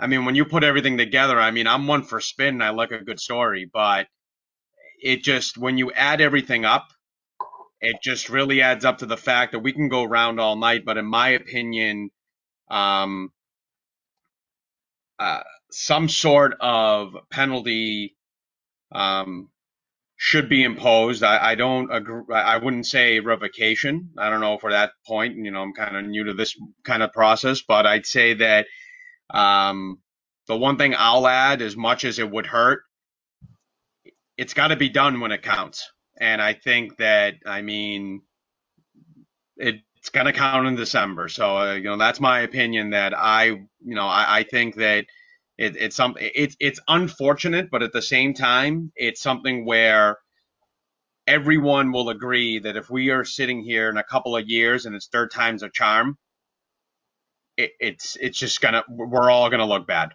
So that's just my opinion. That I think that any suspension that would happen, if there's going to be one, and that's the pleasure of the board, as you like to say a lot of the times, Madam Chair, I think should happen in December. And I'll just wait to see what other members think on on their take, and then maybe even Chief Murphy. I don't know if it's him or whoever would recommend of what they would think is an appropriate length of time. So that's my comment. I don't know if there's any history you can impart on that, Mr. Gilbert, or if there has been a previous establishment like this that's had successive violations like this, and what the, I guess, penalty was. Sure. So, Madam Chair, can you hear me okay? Yes. Yeah, we've assembled a spreadsheet of this information that I know was not in the board's packet for this evening. It was updated today with the more current information. And so looking back, it ranges when there's been a second violation. There's been sequential 3-day violation. So the first violation would be a 3-day, and the second violation would also be a 3-day. There's an instance where there was a substantial amount of time where somebody was up to a third violation, but there was like a 9-year period in between. The best example I can find, it would appear to be a 5-day suspension, and that's between a 2002 suspension at Christopher's Market for 3 days, and then a subsequent 5-day suspension in 2007. So it looks like the board has done a 3-day suspension. It's also done a 7-day suspension for a first-time violation as well for Convenience Plus in 1995. So there isn't a really crystal clear history, but it does appear that we've gone to 5 days when there's been a second violation, under the same ownership. But to be clear, this is more the practice. The board has been very clear about not having a policy, and I think it's historically taken each violation on its merits and considered any factors, including any aggravating factors. Mm-hmm. I think that's a good testament to this board over the years, if they've only had those few number of successive incidences, So, Mrs. Gonzalez, did you have your hand up? Yeah, I just wanted to make a few comments. From the last time, again, there was no carding done at all. And the minor had made a statement that that place had a reputation of not carding. That was in the notes here. So I've actually spoken to a reliable source that is of age now, but said that was the place to go when you weren't. So with that in mind, and then looking at what we did last time, because it was first offense, the attorney asked us if we would not suspend over Columbus Day and rather do Labor Day, or do it over Columbus Day rather than Labor Day, and we did that. So that was being kind to him, and then he promised, in looking at the notes, that anyone under 35 would be carded. So now it's 84, I think, Attorney Delaney said. So, I mean, there's, like Mr. Studo said, this is now what, a habit? Pattern. A pattern that we don't want to make Habit. a habit. Yeah. Yeah.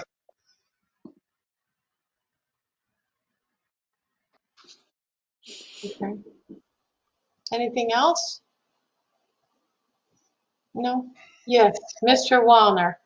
Yeah, I'm also reviewing the same notes. It's on page 103 of our packet.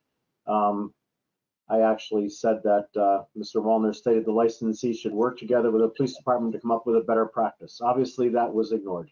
So I am probably want to go a little heavier on how to do this. I think a 5-day is starting to feel like, based on what Mr. Gilberto has said, is that we should be looking at a 5-day suspension. And I don't think it should be before or after the holidays. As a matter of fact, I think it should be right in the middle of it, because I think it should be painful. I think it's too close to what happened last year. I think there's been, misleading and lying going on. And, apparently they weren't paying attention a year ago. You got to pay attention now. We just can't go another round with this. So I think it has to hurt.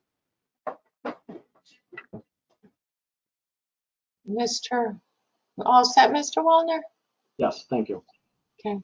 Was it Mr. O'Leary? Okay, Me. Mr. O'Leary. I wasn't sure. I'm the only one left. Yeah. Sorry.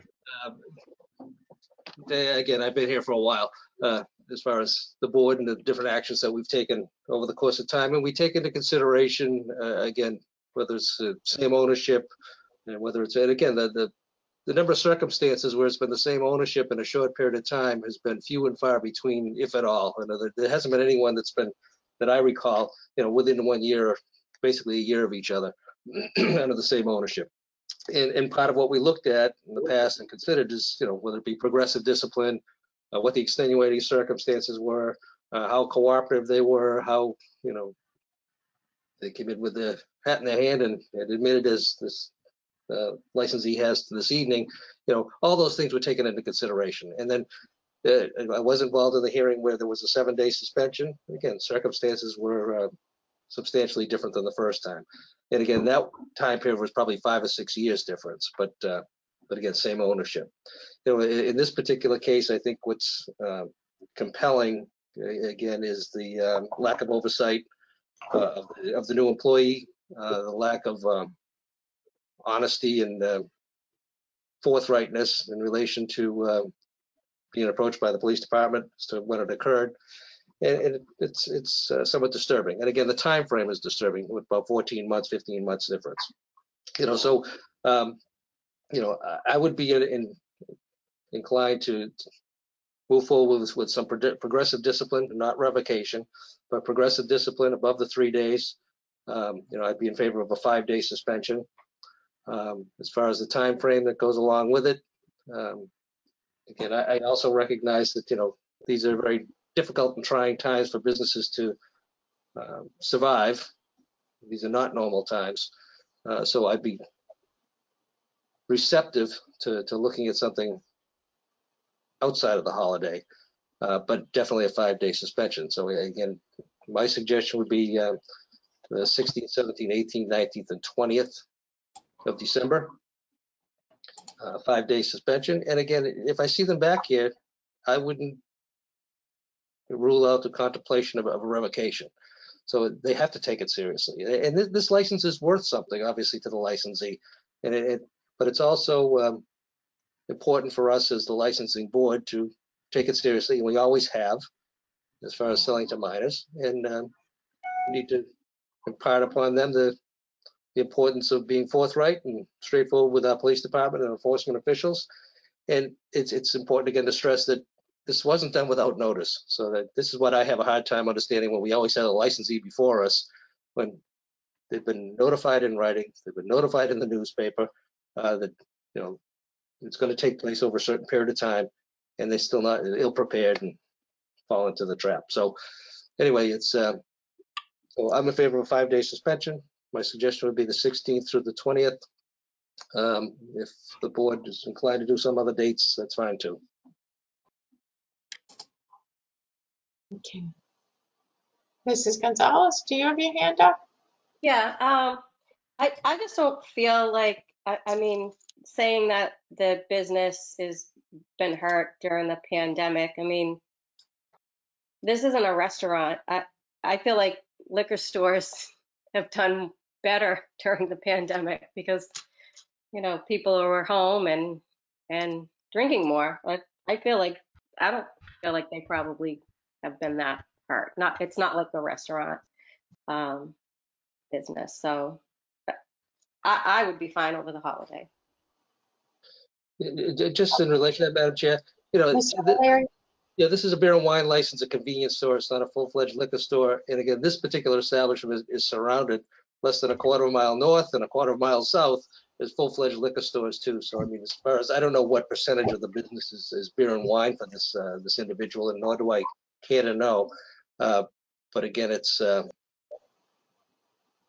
it's a matter of convenience. People go there rather than the liquor store. Again, a quarter mile north and a quarter mile south is a full liquor store with far more selections. But anyway, that being said. Okay, so it sounds like at least there's a consensus, without speaking for the board, but it sounds like there is a consensus with regard to more, not a revocation, but an increase from not 3 days, but 5 days. It sounds like a 5-day suspension is what I believe the majority is contemplating. And also the dates, and Mr. O'Leary has proposed dates that carry over a weekend that's just before Christmas. And Mrs. Gonzalez, I think you're thinking of a different date than that, but do we have at least a consensus on that, on those dates that we have? Mr. O'Leary proposed those. Mrs. Gonzalez, do you have another proposal of those 5 days? Or are you all right with those? So that's I'll go with the consensus of the board, but I just feel like if we're gonna make a statement, then let's make a statement. I mean, we're not gonna revocate, so let's make it hurt. I mean, this is the second time in a year. It's been clear that they're not even carding. Never mind the scanning and the mask, and you don't know. Like, first you gotta ask for the ID before you even deal with those situations. So they're not even IDing. And we've heard that there's a reputation there, that that's a place to go, if you want to get some underage liquor. So I think a statement needs to be made here. So I would throw out dates of either the 20th through the 24th or the 27th through the 31st. One leads up to Christmas and one leads up to New Year's. We're going to do 5 days.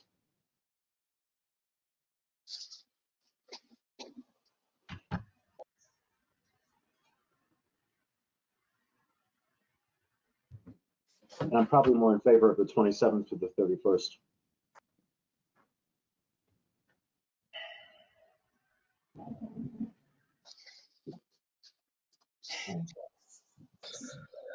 Mr. Studo, any thoughts on that? On the day, whatever, I mean, on the number of days, I mean, I think, yeah, being, just speaking from personal experience and knowing how people buy, I think the date is more important than the days. I agree. The next, because I can tell you that you take New Year's Eve weekend, that's going to be more than any other 5 days you can pick. So I'm saying that if we want to be, again, it's not about being punitive. It's about just showing that also others, that this is what happens. I mean, it's kind of a big deal in this instance that I know it's a repeat offender, but we have enough problems without worrying about, you know, a drunk 18-year-old behind the wheel. Like, that's just like, it's like the cherry on top to everything else going on.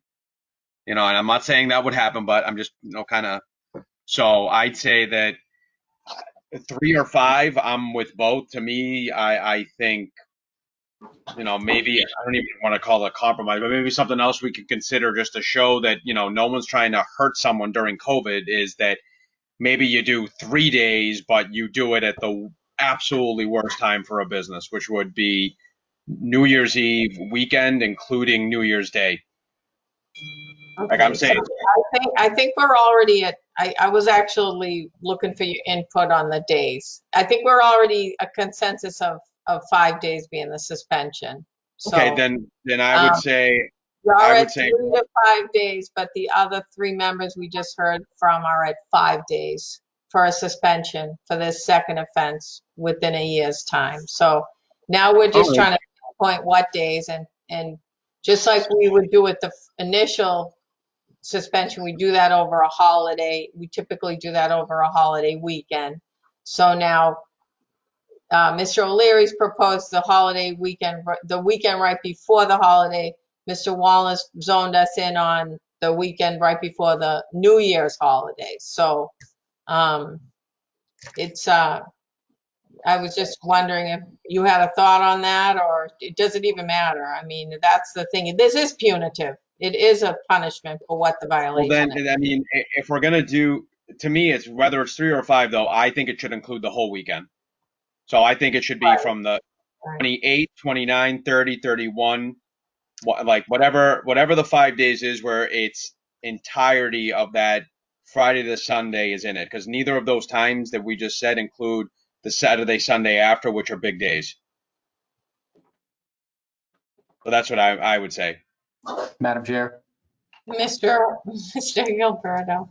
just I would note for the board when considering the calendar that the establishments are required to be closed by law on December 25th. Mhm.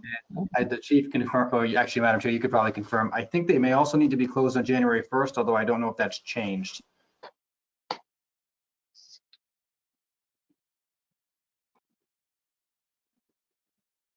When all else fails, Google. I think you're muted, Chief. You're muted.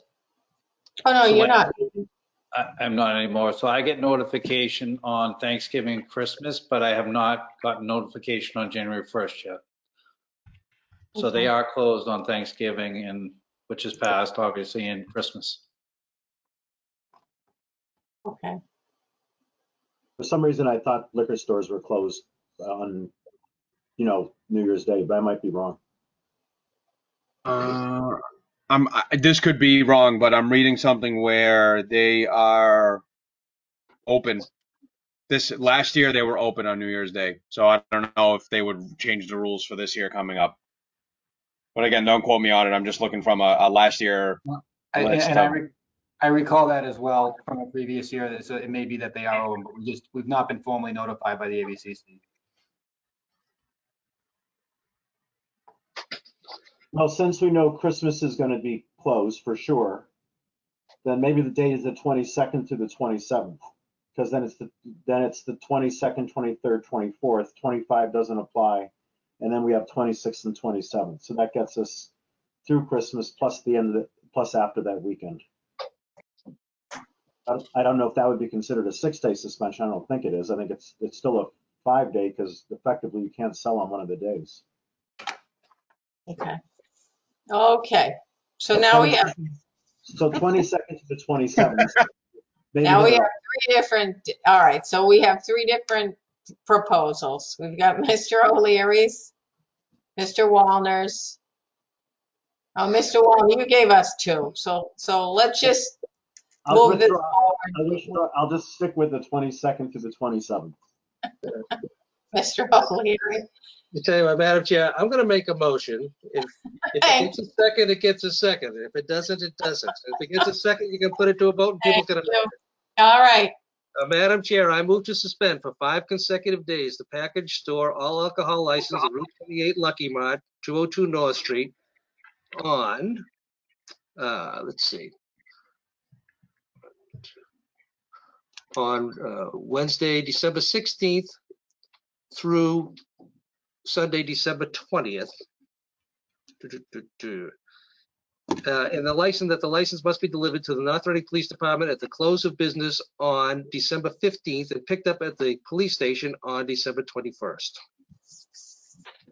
I have a motion. Do I hear a second? Hearing none, motion fails. Do I hear another motion? Yeah, sure, I'll try one. Madam Chair, I move to suspend for 5 consecutive days the package store all alcohol license of Route 28 Lucky Mart 202 North Street on, sorry, so I don't screw up the date, so we have to do this over. Sorry, my calendar X'd out.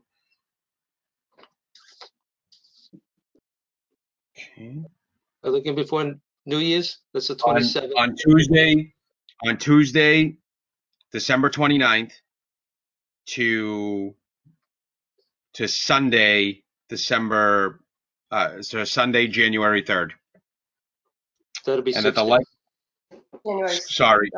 Oh, That's oh yeah, because you're, excuse me. So on Wednesday, December 30th to Sunday, January 3rd, and that the license must be delivered to the North Reading Police Department at the close of business on Tuesday, December 29th, and picked up at the police station on Monday, January 4th at 8 a.m. Second. I have a motion and a second, and any further discussion on the motion? I mean, I would like to say there is merit to having this suspension effectuated sooner than that rather than later, which I think was the premise behind Mr. O'Leary's choice of dates. But we have a motion and a second, so we'll take a vote on that. Mr. O'Leary. Before just on discussion, again, I'm sorry. my preference would be to, again, to have it sooner rather than later. And I think as far as the punitiveness and the message that's being sent over a holiday, the first, again, is a message that we can send, but I think the message is the same. The impact is still 5 days and significant, and it sends a message to this licensee and all licensees. And I'm not looking to be as punitive as some of the other board members here, but it appears as though there may be a majority here, so I will reluctantly support it. But again, I want the record to show that I think the earlier dates as previously proposed would be sending the same message. So the impact would be the same if the board were to consider the dates that Mr. Wallner proposed, which is the consecutive days that the establishment's open of 22, 23, 24, 26, 27, where it's not open it's not going to be considered a suspension on a day that it's not allowed to sell anyway, but consecutive business days would be the dates that Mr. Wallner proposed. It kind of send the same message, but it's sooner than waiting until the beginning of January or the end of the month and the beginning of January. So I agree in premise to what you were trying to do, Mr. O'Leary, proposing it sooner, as soon as the notice letter goes out. So, all right, so we have those dates proposed. Mr. Wallner, did you make the motion, Mr. Wallner? Because now No, it's I did. Mr. Studo's motion. Mr. Studo's motion and a second by Mrs. Gonzalez. Okay. On the motion, any further discussion? Go ahead. Mr. Just to add again, and Mr. O'Leary, I understand what I'm not trying to be, like I said, it's not a punitive, but it's more that what I've learned is that no matter what's going on in the world, business owners, because I'm one of them, we don't learn till it hits the pocket, and then we learn in a hurry, in a real hurry, faster than this board can ever teach them, and faster than Chief Murphy can ever educate. So that's why I'm saying that I'd rather, and I understand that we want to do it sooner rather than later. However, I'd rather get it done right than get it done quickly. So that's all I wanted to add. Okay, Mrs. Gonzalez, did you have anything else for deliberation? No, that's it. All right, so I have a motion by Mr. Studo, a second by Mrs. Gonzalez. Mr. O'Leary, Aye. Mr. Wallner, No. Mrs. Gonzalez,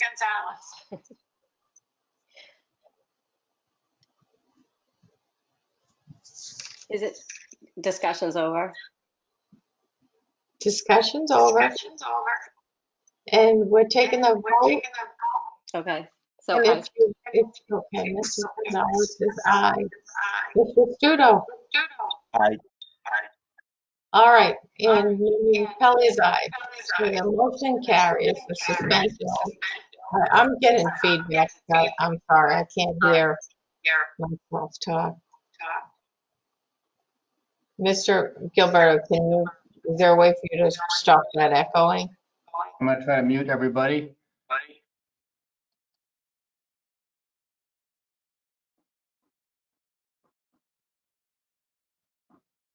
Madam Chair, you are on mute. I can't hear it now. I can't hear the feedback. So the motion carries. The suspension is going to take effect for it's a 5-day suspension. And it'll be for 29th, 30th, 31st, 1st, and 2nd. I had those dates correct, right? Okay, Mr. Studo, are you raising your hand? Sorry, I was muted. No, I corrected the motion because someone pointed out I did 6 days by mistake. It's Wednesday, December 30th until Sunday, January the 3rd. So that's the 5 days. I'm sorry. That's my error. I apologize. Okay. Okay, so thank you, Attorney Delaney. We appreciate your coming to step forward and proceed on the hearing, and we hope that we don't have to see you again in this capacity. Although we enjoy seeing and interacting with you, we don't want to see you again on this one. And could you just explain you can explain to the licensee. I think he may be gone. No, he's still there. Oh, okay. Thank you all. Have safe and enjoyable holidays. You too. All right. Thank you. Thank you, Chief, too, for helping us out with the explanation and information. Thank you. All right. So our next order of business is the 8:30 public hearing on the water rates and capital plan. Just need to get to that. There is a meeting notice in our packet. The Town of North Reading Select Board Water Rates and Capital Plan virtual hearing in accordance with the requirements of sections 191-16 and 191-17 of the Code of North Reading. The Select Board and the North Reading Water Commission will hold the annual water rate and water system capital plan hearings virtually on Monday, December 7th, 2020 at 8:30 p.m. with hearing information on how to access the hearing via internet and by phone. This is posted by the Select Board and publicized by the Select Board November 25th, 2020 and December 3rd, 2020. Mr. Gilberto. Thank you, Madam Chair. With us this evening are the Acting Director of Public Works, Chris Deming, the Water Superintendent, Mark Clark, and our Consulting Engineer from Wright Pierce, Rob Williamson. You have in your packets the hearing notice. We're also joined by the Chairman of the Water Commission, Vincent Ragucci. Thank you for joining us this evening. who has provided on behalf of the Water Commission a recommendation relative to the water rate for fiscal year 2021. There's also a pretty detailed presentation that we were intending to go through here, and my thought is, if it's okay with folks, I'll lead through the first few slides and then turn it over to the water superintendent. Is that acceptable, Madam Chair? Of course. And I'm going to do my best to try to share my screen. Oh, good. Okay. Yeah, because my packet, you can't, it's sideways in the packet. Perfect. Do folks see a slide that says water update? Yes. Great. I'm going to try to go quickly through this part. That's okay. So this is a description here of various steps that we have been reporting to the board over the past few years associated with our purchase of all of our water from the town of Andover. Starting up here with the most recent developments, you're all familiar with the administrative consent order and subsequent state approval that we got to buy all of our water. You're aware that we have bid out and we're in the process of awarding contracts both for the chemical feed stations and for the associated water main improvements on North Street. There's also independent water main work on Mount Vernon Street that we're going through the process of contracting for as well. That both of those water main projects scheduled to be done next construction season, or to be started at the beginning of next construction season. I'll just note that there are a couple of projects that we anticipate requesting funding for in the future. One is for water work on the northern area of Main Street, between roughly Burroughs Road and North Street. And then there's also a secondary area that we're calling Southern Main Street, which is further south along Main Street as well. Those are areas that have previously been identified for improvements and for which we will be looking to try to take some of the contingency funding available for the scheduled North Street and chemical feed work and to dedicate it to the Northern Main Street project, but we may require a subsequent appropriation, which we expect to be submitted as part of the capital improvement planning process for fiscal year 2022. And this is just a quick graphic. So the areas in red are the projects for which we have funding in place right now. This is North Street going off of Main Street over to the Moose Hill Tank, which is up here, and then North Street over to Lowell Road as well. We're going with the construction of a 12-inch main. This board's familiar with the Main Street chemical feed location, which will be constructed, and there's also a Central Street location, which is just out of view, it looks like. There it is on the map. And so just a quick update here. You're aware we have funding for this from a state grant through the MassWorks program, as well as a town appropriation of $3 million for this project. As I mentioned earlier, we do have a bit of a contingency we're working off of, over $500,000 that we hope to be able to dedicate toward that Northern Main Street water main construction. This is a very quick overview of where we're at. We're going through the awarding of these contracts right now, and we're looking to get started in late first quarter, early second quarter of 2021. This is the Mount Vernon water main. Those of you who have walked the parade route, you are familiar with the needs over on that street for repaving, and one of the things that has held up repaving has been the replacement of the water main, which is something that we are similarly looking to do, as we mentioned up here, in construction year 2021. Again, we have independent funding for that through the annual water main appropriation, both for design and for construction. For this, we have a small contingency as well with some funding that's available as a balance unobligated, which again may similarly be available for that North Main Street project that we identified, with any difference being requested to the capital plan. The Main Street mains that I'm talking about here, again, the northern one is right here between Burroughs and North Street, and again, the southern one starting just north of Winter Street and going south, all the way south on Main Street.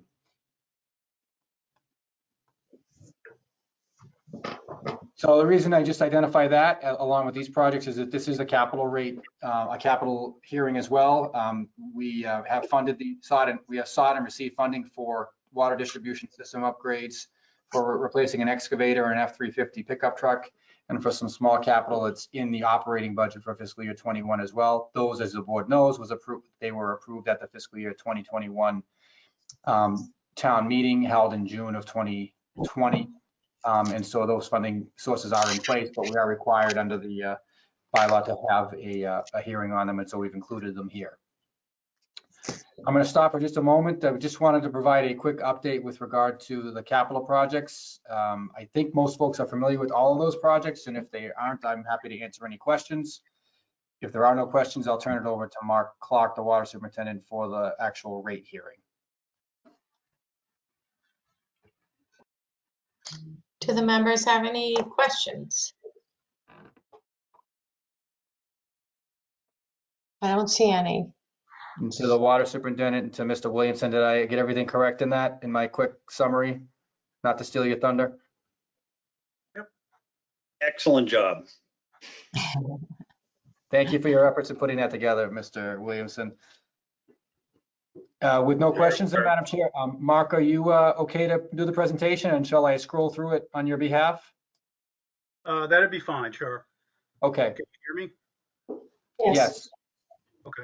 So this is obviously the water rate hearing. Typically, we would hold our water rate hearings in the June time frame. We did not do that this year. We are a little bit of technical. So if we could go to that, there's a slide showing just a table of the water rate history over the last 10 years. I just wanted to point out, so we did, I think only Mr. O'Leary was on the board at the time, but back in FY11, we had a substantial rate increase in the middle of the year.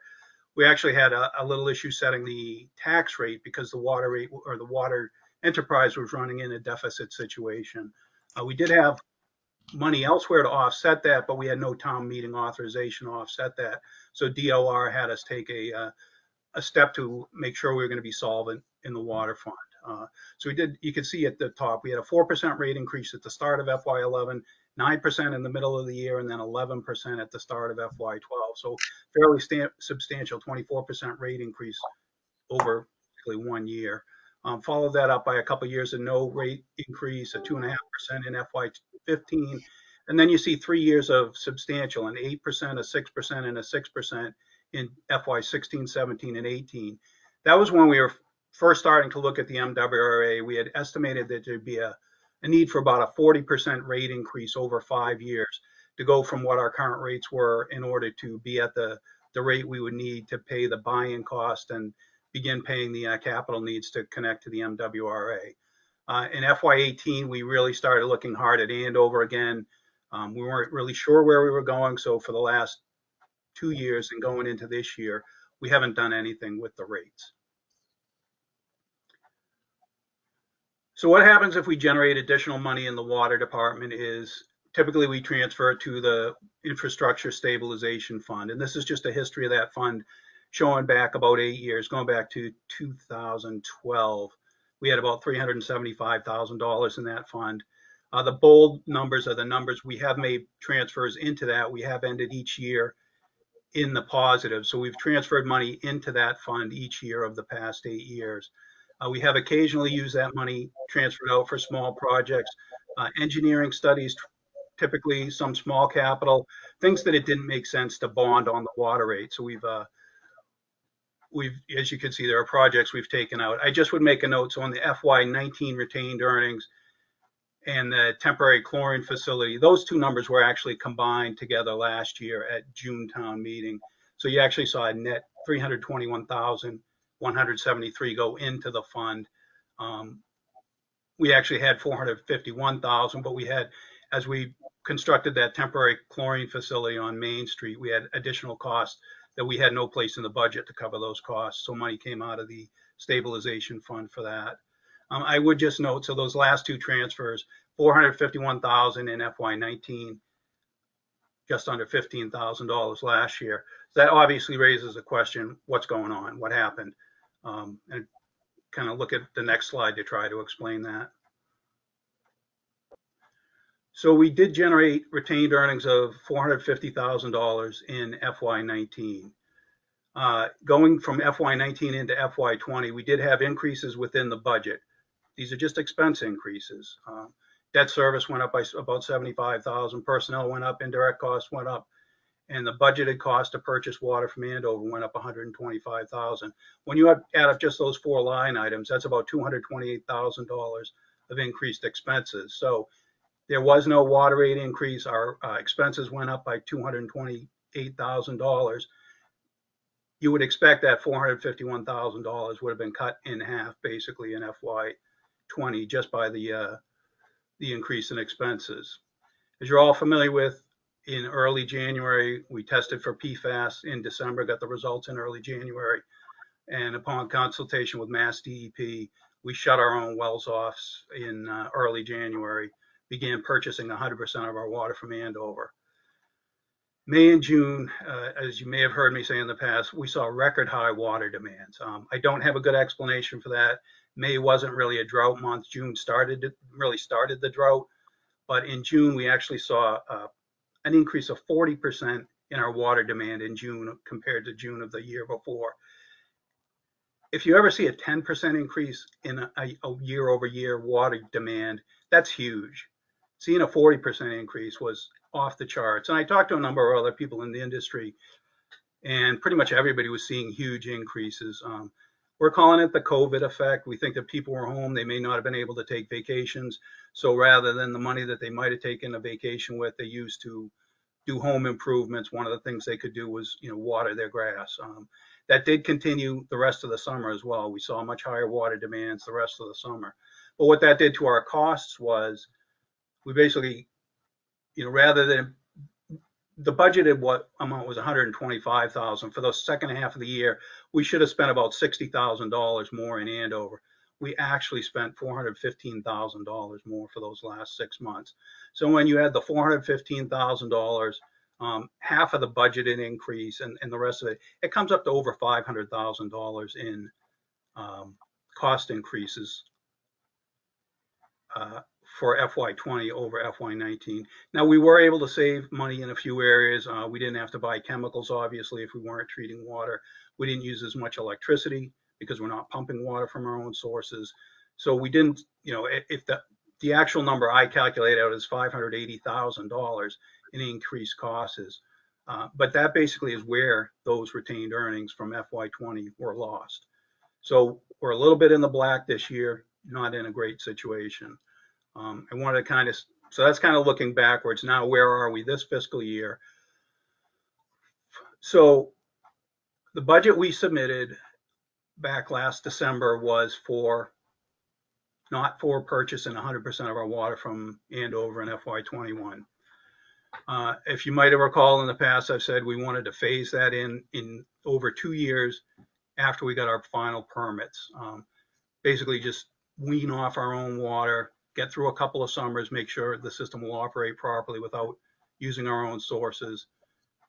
We kind of went cold turkey off our own sources in January.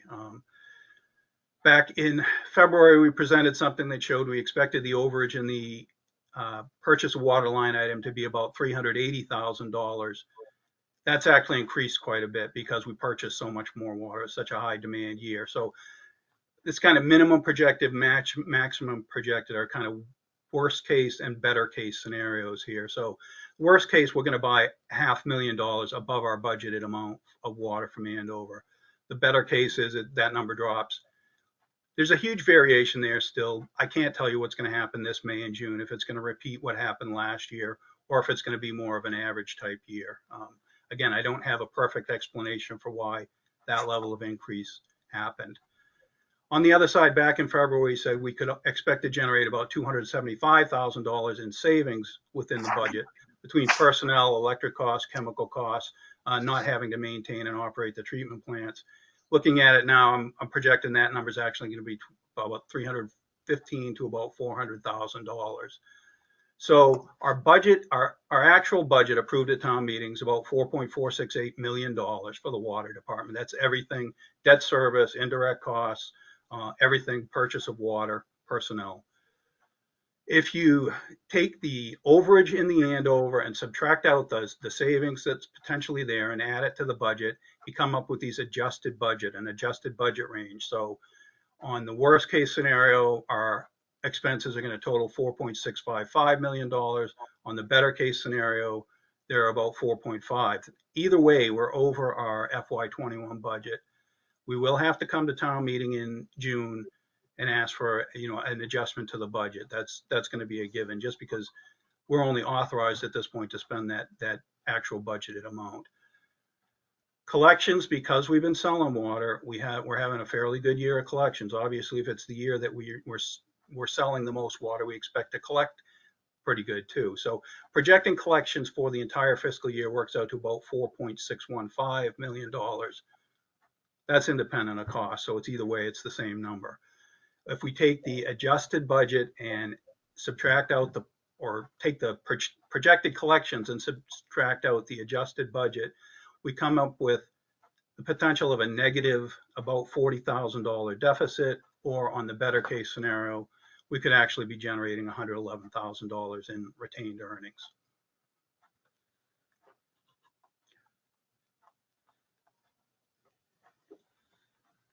So what does that mean? We're not looking to run a deficit situation. That's never a good situation.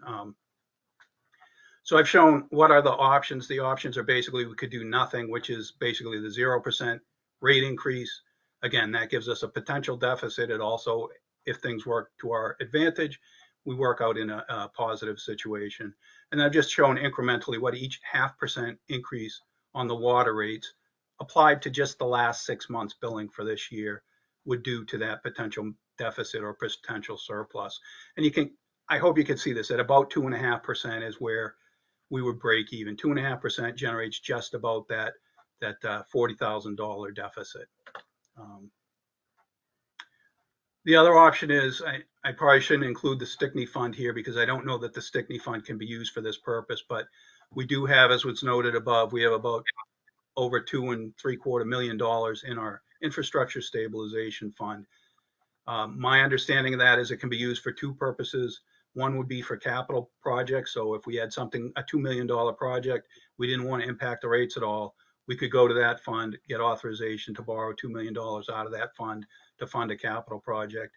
The other thing it can be used for is offsetting the need for rate increases. I don't believe the Stickney Fund can be used to offset rate increases, but Stickney Fund could be used for capital projects as well. So you can see right now we have about $2.9 million between those two funds.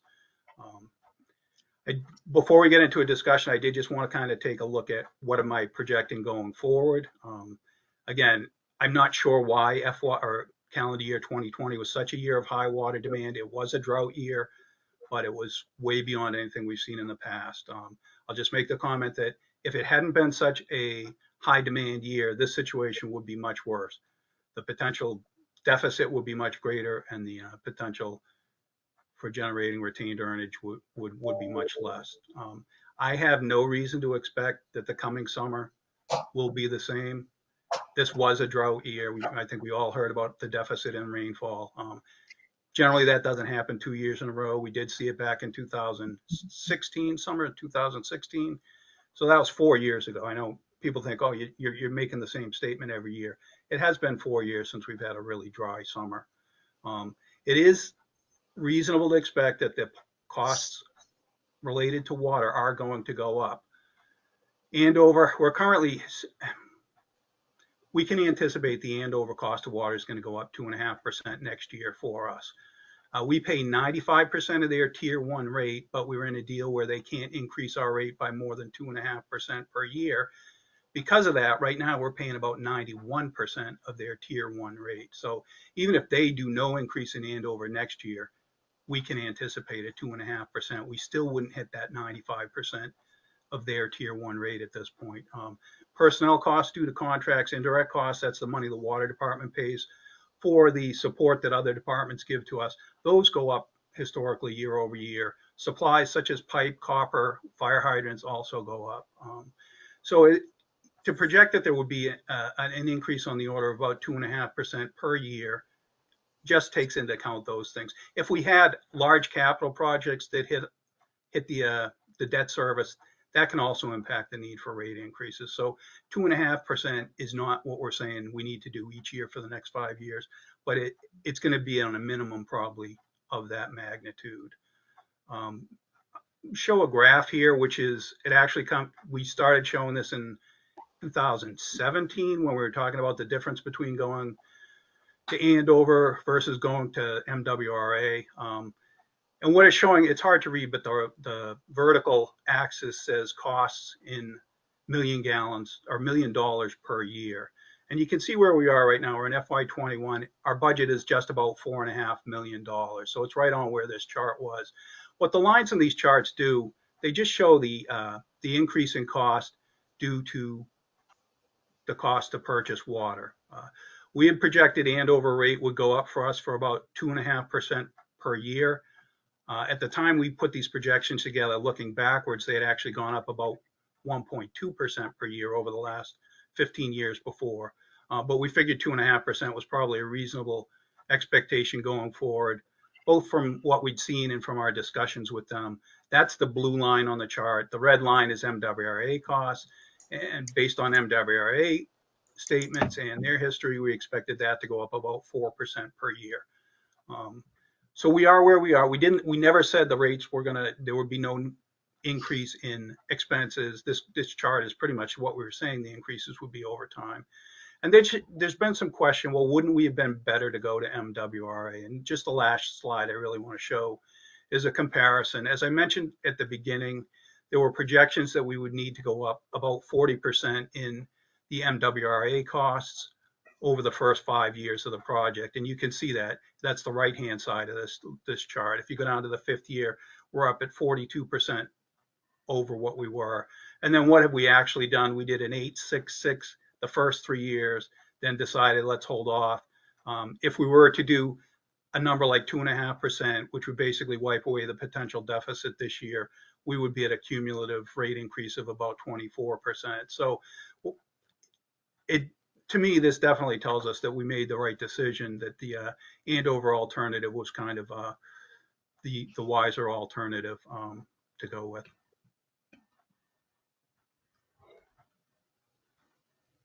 And I guess I would leave it there and then open it up to discussions and/or questions. We did meet with the Water Commission last Thursday night, and then, as I think in your packet was a recommendation from the Water Commission. Well, the Water Commission recommended 2.5% increase. Yes, that was the recommendation by our board vote the other night. Okay. Thanks, Mr. Rigucci. Questions? Mr. O'Leary? Mr. O'Leary's doing calculations over there, trying to sort this out. You can see I it. don't have to do calculations. I've been working with this stuff for so many years now. It's a matter of fact, I spent a considerable amount of time with Mr. Gilberto and Mark over the last few days since our last meeting, just going over, what's happened with retained earnings and getting a better understanding as to why we're at. I think what's important for the board to recognize is that those substantial increases that we consciously made in 2015, 16, 17, because we were anticipating going to MWRA, was intentional and deliberate, because we were looking to build up the stabilization fund for rate stabilization purposes when we transferred over to the MWRA, because the increases were going to be significant. And we didn't want to hit everybody with a 40% increase in one fell swoop and kind of ease people into it and then anticipate, 4 or 5% increases per year if we went with MWRA. Well, again, long story short, we went with Andover, and the cost is significantly less. The cost is still there, and increases are going to come annually, but we have been able to build up our stabilization fund, as Mark pointed out, to about $2.7 million, which is substantial and good. Now, the question is, do we need all that money right now in the stabilization fund? One thing that we have to understand and recognize, remind ourselves, is that in the deal that we negotiated with Andover, we get favorable rates based upon what they charge their residential rates there. So we get 95% of whatever their most favorable rate is, but they still see rate increases every year. But at least we're paying the least amount per gallon of water than any other customer they have. But that being said, we also are getting a credit from the town of Andover to the tune of $950,000 over a 10-year period. So almost, $80,000 a year credit, which is going to disappear in year 10. So we're going to have to absorb that somehow or another. And we need to look at that going forward. And what are we in now? Year 3, 2 or 3? So 7 years out, that credit of $80,000+ a year is going to disappear, and we have to absorb that. So how do we want to do it, and how are we going to approach it? And so these are things that we have to consider. Yes, we have $2.75 million sitting over here available for capital projects or rate stabilization, but we don't want to give a false impression that our rates are not going to go up, because they are. And to Mark's point, 2.5% is a reasonable expectation looking forward, particularly based upon what we're currently paying Andover, which is less than the 95% we negotiated. So they can go up 2.5% on us a year maximum for the first 10 years. So that being said, we're not in a bad position. We have some money to stabilize the rates. It's just a question. Let's not lose sight that we're also going to have to absorb that $80,000 a year plus in a short period of time, plus the capital improvements we're going to be doing. So it seems to be, it was shocking, if you recall, that we had ended up with retained earnings of just $15,000 in the current fiscal year, or the past fiscal year, from a $450,000 retained earning and $500,000 a year before. So basically, your retained earnings have dropped $1 million in 2 years. What happened? And again, the big thing was we were looking to ease ourselves into Andover over a period of time, 2 or 3 years. We had a situation where we had to shut down our wells, and as Mark said, go cold turkey to Andover, which substantially increased our costs, which again eats into the retained earnings. There's no doubt we're not selling money at a loss. We sell water to our consumers here. We're not doing it at a loss, but we're just not making as much on it now because we're not producing it. And we're buying from Andover, and those costs are escalating, and we're buying more and selling more. So the delta is diminishing, and we need to catch up with that. So I feel comfortable in relation to the explanation as to why the retained earnings have dropped substantially over the last 2 years. And I also am cognizant of the fact that it wouldn't be realistic to have a 0 rate increase, because it's just going to catch up with us down the road, in a very short period of time. So I think what we need to do is be honest with our ratepayers here and tell them that we can anticipate a 2.5% increase going forward. It's reasonable. It's easily explained in relation to the cost, and again, the variables in relation to drought situations and how much we sell and how much we buy is again dependent upon the weather. So again, I appreciate Mark and town administrators spending the time with me over the last couple of weeks, and I personally am comfortable with what's being proposed. Okay, thank you, Mr. O'Leary. Anybody have questions? All set with the members? Is there anyone attending that has any questions?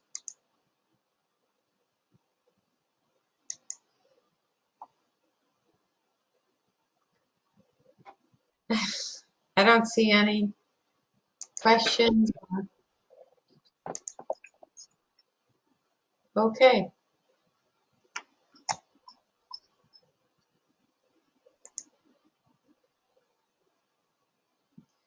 So this is before, excuse me, I'm sorry.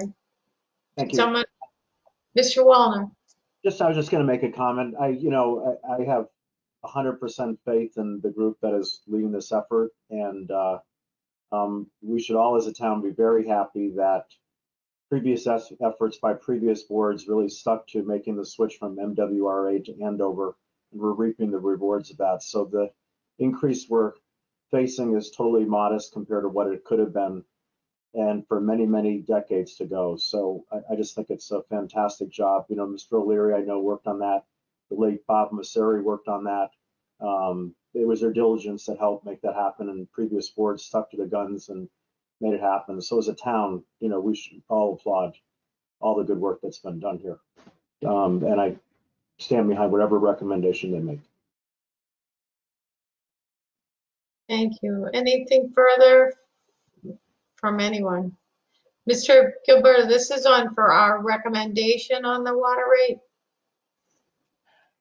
So the vote would be to establish the water rate. That authority lies with the select board. You have to recommend to the water commission. I'm sorry to interrupt you. I apologize. Sure. Okay, so do I have if there's no further discussion and I see no other, I don't see any other questions or participation. Is there a motion, Mr. Studo? Yes. Madam Chair, I move to approve a 2.5% increase in water use rates and to retain charges and fees at their current rates. Second. I have a motion by Mr. Studo, a second by Mr. O'Leary. Any further discussion? Madam Chair, Yes. I realize the motion does not reflect this, but that would be for the period beginning January 1st, 2021. To be clear, there will not be any retroactive change in billing. Thank you. Do you want that to be incorporated into the If it motion? could be corrected, that would be great. Yes, thank you. Madam Chair, I move to approve a 2.5% increase beginning January 1st, 2021 in water use rates and to retain charges and fees at their current rates. I'll second that again. Okay. Mr. Clark has his hand up. So just in full transparency, I want everyone to understand the last time we read meters was November 1st. The next time we'll read meters is February 1st. So effectively, any bill we issue after January 1st is what the new rates will be charged at. It's impossible, not to include that 2-month period from November 1st to January 1st. I know this gets confusing and it comes up every time we increase. Typically, we increase the rates July 1st. What it does is it effectively captures from the last time we billed, which typically is May 1st. So I want to make sure everybody's clear on that, and I'm not back billing people incorrectly. You want to amend the motion again? No, you already said it the right way. You already said it the right way and it was seconded. Mr. Clark is correcting a comment I made about it being retroactive. And so when I said that, I meant billing, not water use. So thank you for clarifying, Clark. So we're all right with the January 1st date, not from the previous reading? We could say that any bill issued after January 1st, 2021, if we wanted to be crystal clear. You are going to amend it as amended. 3 times a charm, Madam Chair, I move to approve a 2.5% increase beginning with the billing date of February 1st and beginning with a reading period of November 1st, 2020 in water use rates and to retain charges and fees at their current rates. Second. Mr. Clark, does that work for you? That'll work for me, yeah. I can do that. So I have a motion by Mr. Studo and a second, this time by Mr. O'Leary. I beat Mr. O'Leary to it. And did any further discussion from my colleagues? There's an echo. There's a terrible echo. Madam Chair, shall I mute all? Sure. And if from my colleagues, if you want to just raise your hand and unmute yourself.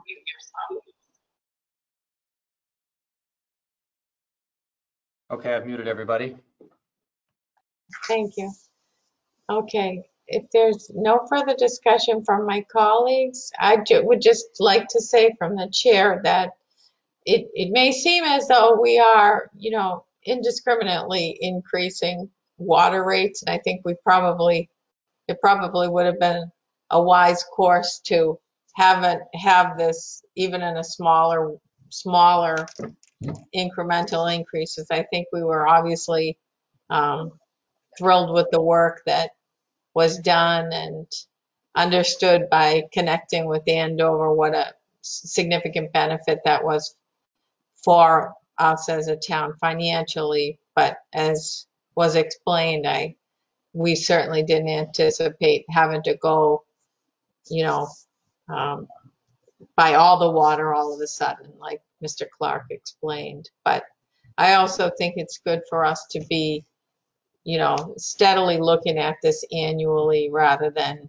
2.5 could have been 0.5 or, you know, 1.5 versus 2.5, especially right now where people are in difficult economic circumstance. While it may seem like it was an easy decision to come to, it's a group, a whole team of people looking at this, trying to sort it through, trying to figure out what's the best for the town. And some of these decisions that we have to make are inevitable, even in these difficult financial times for people. So, I think Mr. Clark's suggestion to go to those other two available sources they're great, thinking outside of what we know is the inevitability of a rate increase.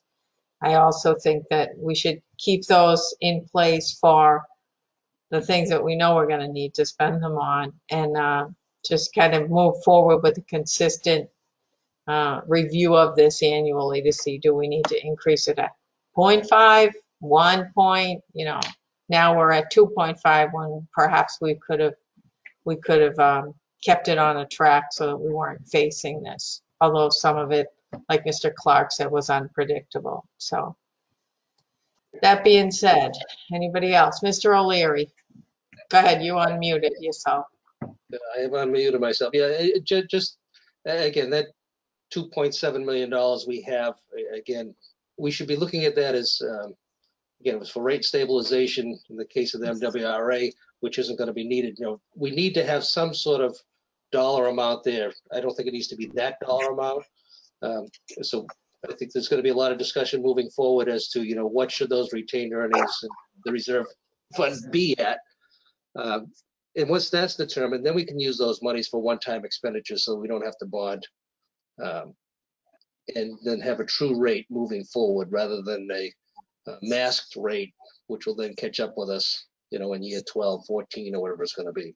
So again, it's a good thing we had the money. It's a good thing it's there. It was a wise move on our part and the previous board's parts the last several years to do that. So we're in a pretty good position. So, but again, I think we need to look at what the number should be and then determine how we're going to spend it on capital projects. Right, and making sure we're forecasting like this, you know, like Mr. Clark did for us and like the team did for us, making sure we're on top of that forecasting. And we did know in that agreement, and I do recall it was going to be up to the 2.5% anyway. So that was something that was part of that contract. So we did know that all automatically. So that was going to happen if they increase their rate. So, all right. So that if there's no further discussion here, we have a motion and a second. Mr. O'Leary. Aye. Mr. Wallner. Aye. Mrs. Gonzalez. Aye. Mr. Studo. Aye. Okay. Aye. So, and Kelly's aye. I think it's coming from you, Mrs. Gonzalez. The echo. There we go. So thank you to the team that is here that sat through and handled it for us and gave us the explanation, and we'll be seeing you again soon. Thank you very much. Okay, thank you. For the next order of business is a wastewater update. Oh, yeah, we're going to see right now, actually. So, Mr. Gilberto, and Thank Mr. you. Depp sticking with us, and Mr. Clark sticking with us. Thank you, Madam Chair. So we similarly have a PowerPoint presentation that was placed in your meeting packet for this evening's meeting relative to water infrastructure. And I do believe that we have representatives of Wright Pierce on with us still. Mike Stein, are you on there still? Yes, this is Mike Stein.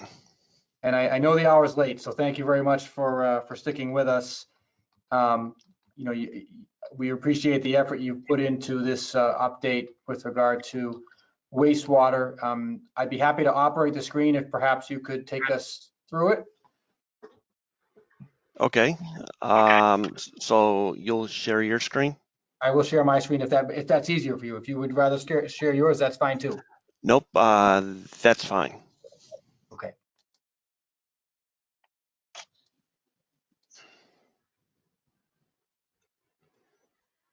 Okay. Can everyone see that?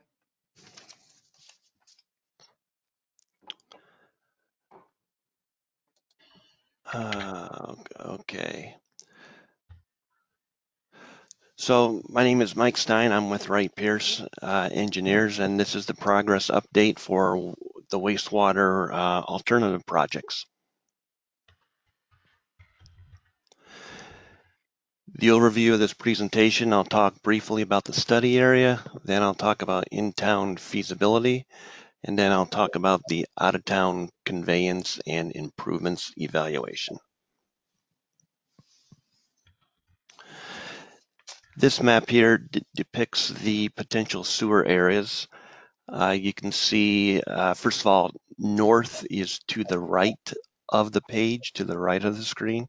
So you can see this includes Main Street, down to Park Street, over to Concord Street, the residential areas west of Main Street, North Street going out to Lowell Street area, and also around Martin's Pond. So for a project of this size to be viable, there needs to be an initial revenue stream. So the sewer area was refined to maximize the revenue stream, to concentrate in the business commercial areas on Main Street, Concord Street to support business development, and then going out North Street to pick up Lowell Street, where there is a high concentration of residential users. Next slide.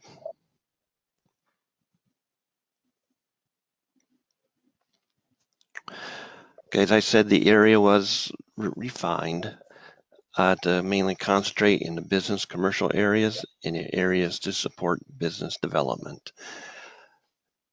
This study included to identify the needed infrastructure. We obviously know that we need gravity sewer pipe, but also we're going to need several pump stations and force mains. And then lastly, of course, there's got to be a financial aspect. How much will it cost? What are the costs? We also considered should the project be phased in to lessen the bite of the cost and to spread it out over a period of time, or just do it in one shot. And then how to pay for it. How's this project going to be paid for? The entire community will share the cost up front, and as users are connected to the sewer system, the community share of the cost will diminish over time. And then lastly, to complete this financial exercise, we need to understand what the out-of-town costs will be to transport the wastewater generated in North Reading to the Greater Lawrence Sanitary District. So this leads us into the next slide and what are out-of-town improvements. So this is a map of North Reading, map of Andover. And all the wastewater generated in Andover goes to a pump station called the Shawshene Village Pump Station, and that gets pumped to an interceptor which flows to the Greater Lawrence Sanitary District for treatment. So you can see on the far right-hand side of that map, there's a green square right at the edge of the map, and that is GLSD, Greater Lawrence Sanitary District. So you'll see 4 connections on this map. Connection 1 is the orange line, and that is obviously the longest. Connection 2 is the yellow line, going up Main Street from North Reading. Connection 3 is the green line, which is going up the Route 125 bypass towards North Andover. And then connection 4 is the blue line, and that also goes up 125 to 114, and that bypasses the Andover collection system and goes directly to the interceptor on the other side of 495 in back of the movie theaters. So moving on to slide 7, or the next slide. So of these 4 connections, you'll see that connection 2 is the shortest. So they range in length from just a little bit over 5.5 miles to just about 9 miles. And the total project cost range anywhere on the low end from 21 million to the high end of 46 million. And the construction cost per linear foot, you'll see in the far right hand column, ranges anywhere from $450 per linear foot to $750. Next slide.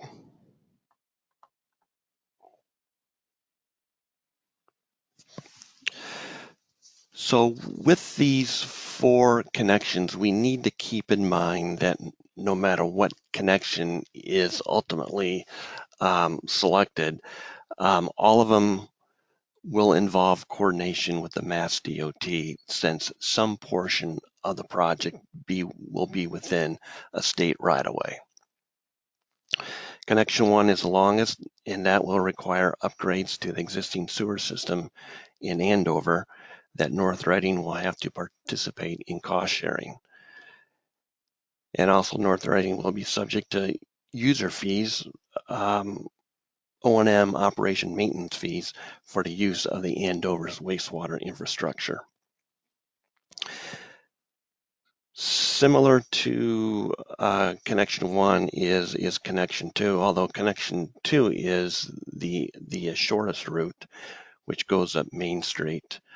But because of the continuing street reconstruction projects in the downtown area due to the gas main replacement and the town piggyback on water main replacement, this connection is pretty much off the table for the time being.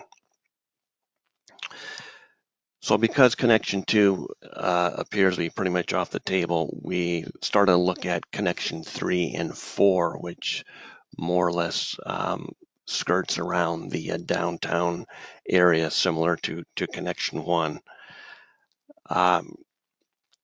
So connection 3, as you saw on the map previously, goes up 125 to Route 114 and back into Andover down Haverhill Street, where it eventually connects up to the pump station, which pumps to GLSD. But connection 4 goes up 125 to 114, as I explained before, and connects up to the interceptor to GLSD behind the movie theaters on the other side of 145. But this connection 4, this is an option looking out 10 years, if not beyond, since Route 114 has had several resurfacing projects completed, and they are scheduled for more. Plus the fact there is a reconstruction project, which is slated for 114, which is to begin in early 2023. Next slide.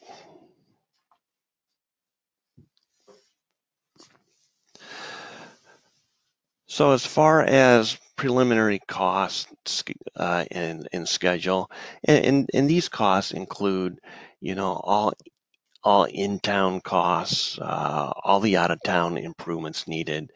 There's an inflow reduction fee and there's actual connection fee to the GLSD. Back in 2018, of April 2018, it was stated is 135 million to 204 million. Since April 2018, we've done more work and able to refine that cost a little bit better. Right now, it's looking at we're between 100 million to 125 million. And lastly, everyone asks, what is the schedule for this project? And that's a great question. But what we can tell you, if in a perfect world, if there is such a thing, if all the stars are lined up in that, we're probably looking between 6 to 8 years, if not a tad longer, maybe even 10 years for project completion, for when a droplet of wastewater that's generated in North Reading will end up for treatment at the Greater Lawrence Sanitary District. And with that, that was a very brief progress update on the wastewater projects. Okay, thank you. Questions? Mr. O'Leary. Just comments. I think it's important for the board to recognize that if you go back to the other map, Michael Gilberto, on the four different routes, the original route that we were talking about with Andover is the orange route, which is actually one of the longest routes, which goes up just over the line in Andover, up Rattlesnake Hill Road, and then all up through Ballardvale, and then connects down behind the center of, goes around the center of Andover and connects to the Shawsheen area. That was the first route that we had contemplated and talked with Andover. The Main Street route was obviously the most direct route that we would consider, like to have considered, and then but didn't turn out to be, say, the most palatable, for the town of Andover. And the situation with the gas pipeline explosion and the reconstruction of Route 28 in the downtown area there creates some more problems for us in relation to that. And I think Mike Stein, you can back me up here. When we talk about state highways, reconstruction, major reconstruction, they generally don't like to reopen the roads for about a 10-year period once they dig them all up. So that is correct. So we've got that problem in the Andover Center area, and then we have the problem on Route 114, and which would be option number 4, basically in front of Merrimack College. If you go up 125, you take a left on 114, in front of Merrimack College, all the way down to the Market Basket Plaza, past there to 495 is where we would tie in with the interceptor to go to Greater Lawrence Sewer. Again, it's a good option to be considering. However, they're in the midst of 25% right now of the planning stages for reconstruction on Route 114. And again, that option of going down 114 in front of Merrimack College may not be available to us for a decade. But again, depending upon how the timelines go and how far we progress and whether we get the support of the community to move forward, is certainly going to drive the timeline. So again, Andover has been cooperative in working with us of late in relation to which options. They haven't ruled out any options in assisting us, but again, it's important for us to recognize these are the options that we may have available to us, and then we want to look at what are the operating and maintenance costs moving forward, and do we want to be tied to their infrastructure and their plans, or do we want to go our own Route 125 and basically be the owner of all the property there, which would be good. So again, we're not looking for any decision by the board, because again, this is very preliminary as to, but we thought it was important to give the board and the community an update as to, what are we looking at? What are we considering? What do we anticipate the cost to be based upon the latest information that we have? And what's a realistic timeline as far as an expectation?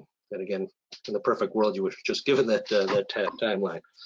But there's still a lot more work to do, a lot more conversations to have with the state, the town of North Andover, town of Andover, and again, internally here as to what we think we can afford and when we can afford it.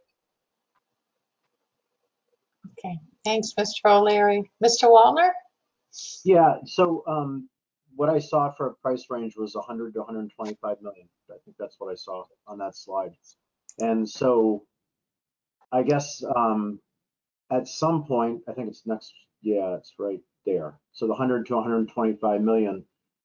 I guess I don't know if it's too early to even ask the question, but I have absolutely no idea what the numbers are. But if we were to look at a similar town that had a similar profile as us, and they already had existing sewer in there, like does the tax rate, does the fees coming from the owners on the pipes in effect pay for it? I mean, will it be able to afford it?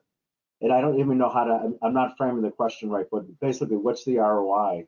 And is it realistic for our town based on the path you've laid out, the lesser path? Is it realistic for our town to imagine we're going to be able to actually pay for that if everybody hooks up? And that's not a question I expect tonight. I'm just wondering if that can be something that can be provided to us some point in the future so we get a ballpark, or when that might be available, if it's even available at this point. Yes, that's a great question, and that is part of the work that we are doing, is how to make this affordable, or can it even be affordable? And so just something in the future you're gonna be looking at? Yes, Just absolutely. to add, Yes. yep, it is going to be something that will be covered in the first phase study. Okay. Madam Chair. Yes, Mr. Gilberto. So I'm sorry if I'm making folks dizzy by searching on my computer while we're live here. But Who was doing that? All right, that's you controlling that. So I have up on my screen here that this is an executive summary of a report that was done for the town, I think 7 or 8 years ago, by FXM Associates, which did conduct the type of analysis that you're referring to, Mr. Wallner. Part of the charge for the ongoing planning effort with Wright Pierce is to try to build off of this. I don't want to say update it because they're not going to do the in-depth parcel by parcel work, but I think the thinking is that there's information in this study that if we were to build off of it, we could get a better understanding of where there may be some value, and what the value amounts would be for the investment. And that's obviously designed to put us in a position financially to advance the project. So yes, there will be more to come with regard to the financial component of this. Absolutely. Yeah, I mean, if we're in the, I mean, if we're benchmark wise comparable to other communities that have already gone through this, then great. But if we're really just outside of reality, I guess we should know that sooner than later, if we can even nail it down. I'm familiar with this study, and I don't remember it being very impressive, but it's a very complicated issue, so I don't even want to draw any conclusions based on this study. It's really new numbers and a new way of looking at things. So I would appreciate in the future when we have the time to know more about that, as I think everybody would want to know. Absolutely. Thanks, Mr. Wallner. Mrs. Gonzalez? I think you might be muted. You're muted. Any questions? No, I'm good, thank you. Mr. Studo? I'm all set, thank you. Okay. Mr. Stein, I do have a couple of questions. If you go back to that map of, sorry, Mrs. Gonzalez, can you mute? You're muted, okay. If you can go back to that map with all the different colored lines, the different pathways, the 4 pathways. Yes. And now I know nothing about sewer infrastructure, certainly haven't given it the investment of time that Mr. Gilberto and Mr. O'Leary and Mr. Studo have been given this. But if we're talking about the reduced plan to put sewer through Main Street and Concord Street, and let's say we go with connection number 4, how are businesses along Main Street going to tie into that all the way, along a completely different pathway? I don't understand what I'm looking at here. So if you could explain it to me like sewer infrastructure 101, that would, I think, help me understand why that's a feasible pathway to getting the businesses and residences along 28 connected through, let's say, connection 3 or connection 4, or even Right. connection 1 for that matter. Okay. Yep. Absolutely. Do you understand what I'm asking you? I'm gonna try to answer it, and I think I know exactly what you want. So what you're looking at in this map is just the sewer infrastructure within the town of Andover to get the wastewater generated in North Reading to the Greater Lawrence Sanitary District. Okay, I see. So in North Reading itself, for example, on Main Street, there will be a sewer system. There'll be a pipe with a combination of a couple pump stations and force mains. That The right way you are directing it is going to come right through 28 and up through Concord. So correct. does the cost that you're quoting for this include that infrastructure or just the infrastructure on one of these 4 pathways? Will those, so if you The go to your next slide, the next slide that you did the estimates? Right. So the cost from 100 million to 125 million includes all the sewer infrastructure within the town of North Reading and the sewer Oh, improvements in Andover to get the wastewater to Greater Lawrence Sanitary District. okay, so that's including both, and those connections that you're showing, those 4 pathways, those are existing. So does the cost also, does the cost require us to expand what's existing? And does that require more permitting than what we were currently seeking or we're talking about seeking for this particular infrastructure? Actually, I'll backtrack here for a bit. When it comes to utilizing the most available infrastructure, you're looking at connection 1. Okay. Connection 2 is a force main going up Route 28, Main Street into Andover about halfway, and then connecting up to the Andover existing collection system. Connection 3 and connection 4, for example, connection 4 is all brand new pipe. We're not utilizing any existing infrastructure just because there isn't any for that connection 4 route.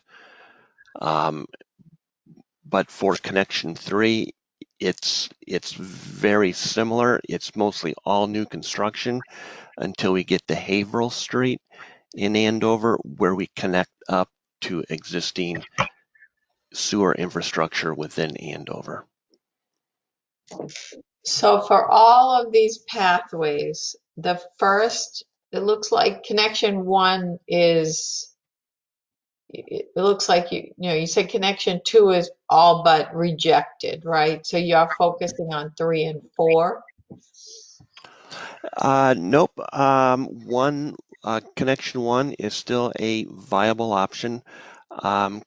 Connection 3 is still a viable option. Connection 4, just due to the Mass DOT work out there on 114 and the moratoriums that they have, that you can't excavate for for such a long period of time after projects are done, that pretty much rules out connection number 4. Okay. Okay, so 3 and 4 don't exist, we would put them in. So my last question to you is, where those are, which if 4 is ruled out, we're pretty much looking at 3. Sounds like 1 or 3. Does it looks like 3 and 4 are going into the 2 other communities versus just staying all straight through Andover. So do we have to do additional permitting requirements or permissions or other things getting those 2 communities to agree? I know we already have to get the approval to go through the Greater Lawrence Sewer District, but does that involve additional permitting, and is that also incorporated into your estimates? It involves we don't have to involve additional entities just because we are within a state right away. So it's all coordination and permitting with the Mass DOT. Okay. Even though we are going through North Reading. I mean, we've already talked with North Reading, and they have even said that, you know, look, as a town, excuse me, the town of North Andover, that, you know, we have no jurisdiction in that road. It's strictly Mass DOT. So that's who we have to coordinate with, and for connection 3 or 4, we'll be coordinating with the Mass DOT anyway, just going up Route 125 from the North Reading Andover town line. Okay, thank you. All right. They really appreciate this. This is so helpful, I think, to at least giving us an understanding of what was explained the other day and what you're looking at and what you're trying to work on, and knowing this is a preliminary review. Excellent. So if there aren't any other questions, anybody else have any? I see the chair, the school committee chair over there. So you came on, your picture came on, so I figured you might have questions. So please, Chairman Buckley, welcome. I almost made it through a meeting without saying anything, but I can't do that. That's becoming a pattern, Mr. Studo. I just had almost to a habit. I just had one question, and the estimate went from 135 to 204 million 2 years ago to when it was tightened a little bit down to 100 to 125. And it seems like a pretty significant reduction, especially on the high end of that. And I'm just wondering what caused it to drop so substantially. And I just want to make sure that it is all inclusive and that we're not just saying you need to fit within this budget and then later on we're going to be dealing with it's over what we were expecting. Great question. From April 2018 to today, we've learned a lot more about what we're going to be doing in North Reading, or what our options are available that we're going to be doing in North Reading, and we learn a lot more about the infrastructure within the town of Andover as well. And let me add as well. So the first estimates were done. This is Rob Williamson speaking from Wright Pierce 2. I work with Mike on this. The first estimates were based on the orange route on the map, which was the longest route. And that route was developed, for lack of a better term, in complete isolation without any input from Andover whatsoever.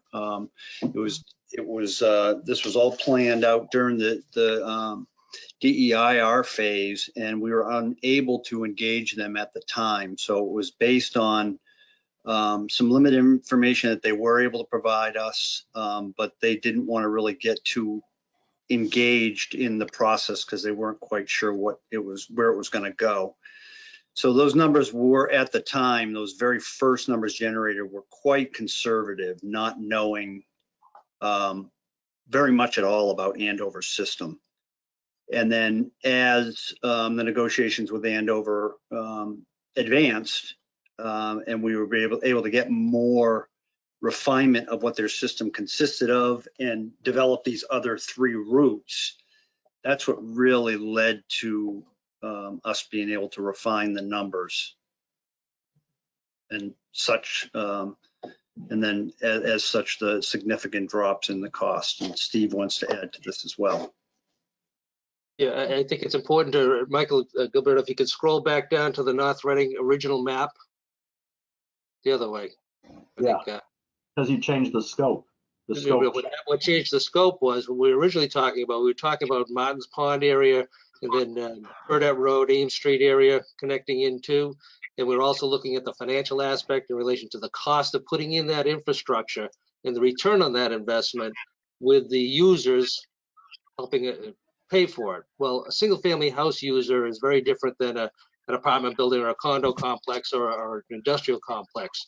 So that's why we scaled back the scope of the infrastructure development in North Reading, which also significantly reduced the cost. Because if you go to the next slide, all we're looking at now primarily is just Main Street, North Street, Park and Concord Street, because that will give us the most bang for our buck. And again, everything that's being proposed to be built here will allow for an expansion of the sewer system into these other areas at a later date, once the finances starts to generate enough income to support itself, rather than the taxpayers doing it all at once and carrying the whole cost. So between that and then, as Rob and Mike pointed out, our best back of the envelope guess up in Andover was around $26 million with limited information from Andover. And again, we've been able to refine those figures a little bit more. So that those costs have gone up a bit, and our infrastructure costs in North Reading, based upon what we're proposing here, is significantly less as far as infrastructure. So that's why you see the big drop from 204 down to 125 million. Correct me if I'm wrong, Rob. Yep. Nope. Perfect. Thank you, guys. Just one additional question. Are we going to, I remember from before I had heard that if we started doing this project that the state DEP might force us to do something around the Martins Pond area simply because we're going to be there. Are we still seeing that as a risk, or is that just something that we really can put off to phase 2 or phase 3? No, not at all. Their attitude and appetite for promoting economic development outweighs the necessity for what they used to be telling us for decades now, is that we had to, from a public health standpoint, address the Martins Pond area first in order to make it work, and that made it economically unfeasible. That's why we were never able to move forward, in past decades. So the change in attitude from the state standpoint, I think they'd rather see you do some infrastructure now with the ability to expand into those areas and address them later on. But there hasn't been any discussion with them where there's been a catch, a caveat that we had to do that at any specific timeline or date, which is a good thing. It's a significant change. Yep. But there would still be the potential down the line, like you said. Yeah, and again, all the infrastructure. The way this is marked, I think is. And again, all the pump stations along the way would also take an additional infrastructure being built out and get it up to Greater Lawrence. Okay, that's So great. we designed to. Yeah. That's incorporated in right now into those estimates. So all that's factored in as best as can be factored into an estimate. Correct. So we're definitely going to need some help. We're going to need help paying for this. So that is, I think, is there anyone else that has any questions? That's great. A picture is worth 1,000 words. That helps explain it in a way that I couldn't comprehend when we were just talking about it. So thank you for the presentation. Okay, any other comment, question? We're all set. Thank you for your help and sticking with us for this late. It's almost No 11. problem. No Appreciate problem. it. Yep. Thanks for having Thank us. you. Thank you.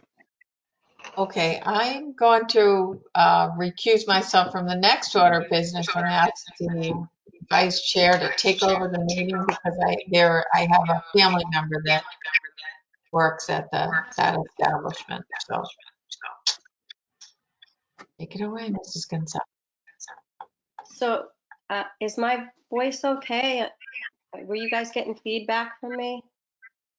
Still a little, but not as bad. Not as bad? Okay. When you talk. All right. So we have an application for amendment, change of doing business. Do we have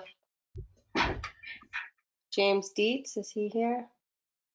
Yep, I'm right here. Dos Lobos? You The get my name? licensee is requesting to change the doing business as name. The Correct. application as well as a recent media release are enclosed. We've got. So go ahead.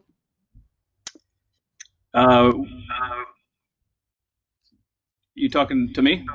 Go ahead. Yeah. Sorry. Is this? Yep. This is Jim Dietz, yes. Yes.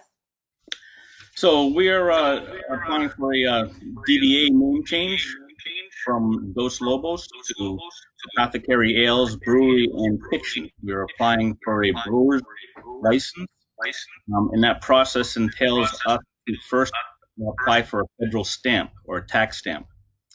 So in the process, there's about 12 steps to apply for this, put a brewery together. And the first step is to apply for a TTP, which stands for Tax Trade Bureau licensing from the federal government. Then the next step from that would be to apply to the ABCC, the state of Massachusetts, for a pub brewer's license. So we're looking, the application for the federal stamp requires us to change DBA.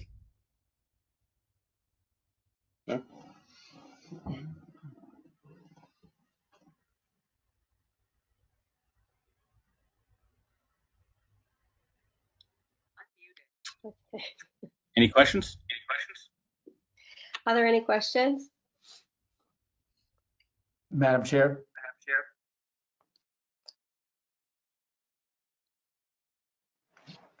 I should say Madam Vice Chair, excuse me. Mr. Dietz, thank you. Thank you. Mr. Gonzalez mentioned that there is a media release that we had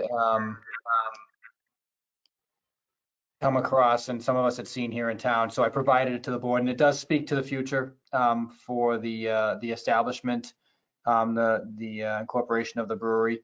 And so right now, what you've come before us with an application that I would guess classify as a straightforward change as doing business as at this stage. Is there any anticipated change with regard to the interest in the license or otherwise when the merger is completed? So the corporation stays the same. It's Dos Lobos LLC. We're taking on partners to that corporation, and the partners are all on the federal tax stamp application. And we will be just submitting that federal application, and that's the next step for us in the process. Do you anticipate, assuming approval at the federal level, coming back with a change of beneficial interest in Dos Lobos LLC? So myself and Jim Dietz Jr. also are going to have 50% ownership, and we have 50% ownership going to the new partners coming in. And that's an application we should expect to see at some point when the permitting requires it? Correct. Okay, so do you have a timeline for that at this point, Mr. Dietz? So we have a site plan review slated for the January Board of Selectmen's meeting, and that will give us our permitting, and that'll give us our site plan review. And at that point, we're not changing the corporation or bringing the partners on until we start the construction. And as soon as we start construction, that's when we bring the partners on. So everything is preliminary until that point. Okay, and Mr. Dietz, you mentioned site plan review. Is that with the planning commission? You had said select board, but I think it's the planning commission. Yes, the planning commission, I'm sorry. Okay, so is it a site plan review is for the property itself and the work you wish to do there? That's correct. Okay. Great, that answers my questions, Madam Chair, Madam Vice Chair. Anybody else have questions? Mr. O'Leary? No? I don't have any questions, just comments. I think it's an interesting concept and interesting times. So taking the risk associated with changing what the venue is going to be, and I look forward to seeing what the site plan review brings us and what you're looking to do going forward. So I assume that you'll be back before the board at some point, and yes, we will. I look forward to support your efforts. So good for you. Great, thanks, Mr. Leary. Anyone else? I'd like to add, it also sounds very exciting. It sounds like it'll be a great addition to town. Does this have to do with the Wilmington Brewery? There is no brewery in place, and there's the garage. There's a home brewery that we're partnering up with, and they are based in Wilmington, but there's no brewery out there. There's no functioning brewery, no. There's basically a test kitchen done. We get that's where we're getting our recipes. Okay. So we've been brewing for a number of years, establishing recipes, and now we got to extrapolate them out to bigger sizes, and that's in the process we're doing now. There's actually an engineer. I'm learning so much about this. There's actually an engineer that actually extrapolates those recipes from a 15-gallon to a 200-gallon, because it's not one for one all the time. Great. You might get some volunteers to be a critic here, if you at least need some tasters. So are we? It's a very exciting time for us, Bill. We're very excited about it. Our partners are tremendous brewers and tremendous business people and members of the community, and we're very excited. Steve is actually here. If you want to say hello, Steve, one of our partners. Yeah. Hi, everyone. I'm a North Reading native. My parents still live in town. I live 5 minutes over the border in North Wilmington. I'm a pharmacist at Brigham Women's Hospital in Boston, but have a penchant for craft beer, and I built a home brewery within the limits of federal and state regulations on home brewing, and we pitched an idea to the Dietz in September of 2019, and it's gotten far enough now where we're applying for federal license, and that's what this visit with you guys is to change the DBA so that we can apply for our federal license as we move forward. All right, it's very exciting. Do we have a motion? Yes, we do.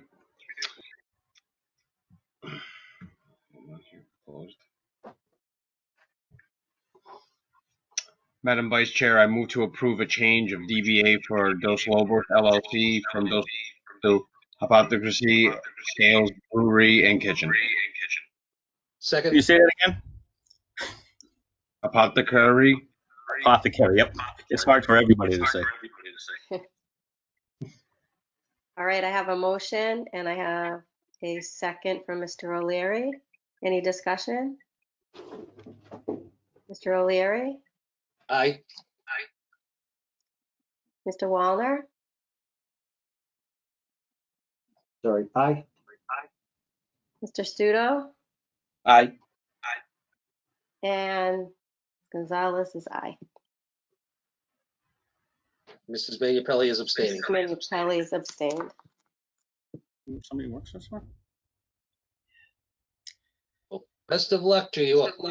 Thank you. I thank you for your time. Best of luck. Thank you. We'll see you again. Thanks for hanging in there. Yes, thank you.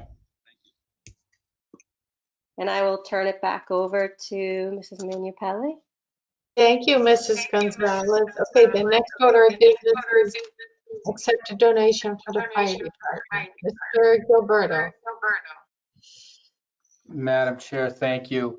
You have in your packet a memorandum from Fire Chief Don Statz with regard to this donation, which is being offered in the amount of $1,000 by Art Grossman, a resident of town. He wished to make a donation to the fire department, contacted the chief several times. As the chief states, he attempted to dissuade Mr. Grossman, but Mr. Grossman was insistent, and we greatly appreciate his commitment to the department and his willingness to make a contribution.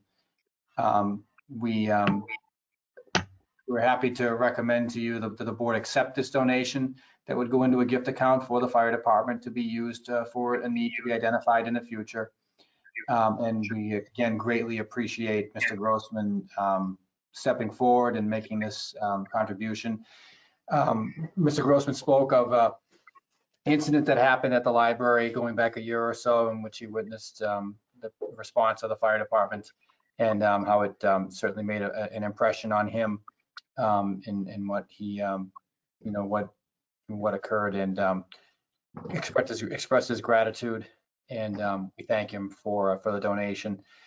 Unfortunately, because of the social distancing requirements, we had a very small photographic opportunity a couple of weeks ago where we were able to take a picture with Mr. Grossman, socially distanced, of course. For folks, we appreciate that opportunity as well, and we recommend the board vote to accept the donation. Thank you. That's wonderful. This is some good stuff. So, do we have a motion, first of all?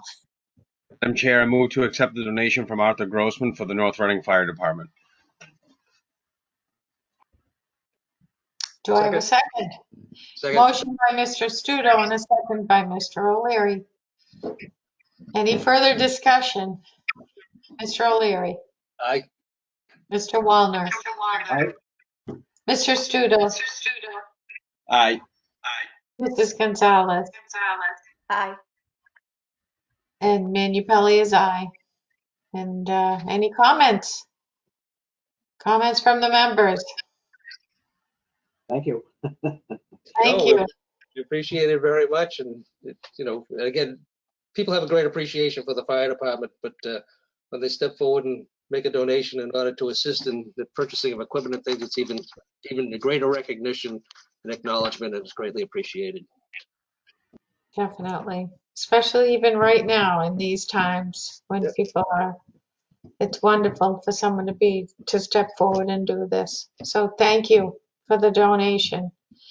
Okay, next order of business, license renewals. And I think I'm recusing myself from this one too, if we're doing them. And I think I have to recuse myself from this one. So, Madam. Not all of them, just all of them, okay, Madam Chair, or just?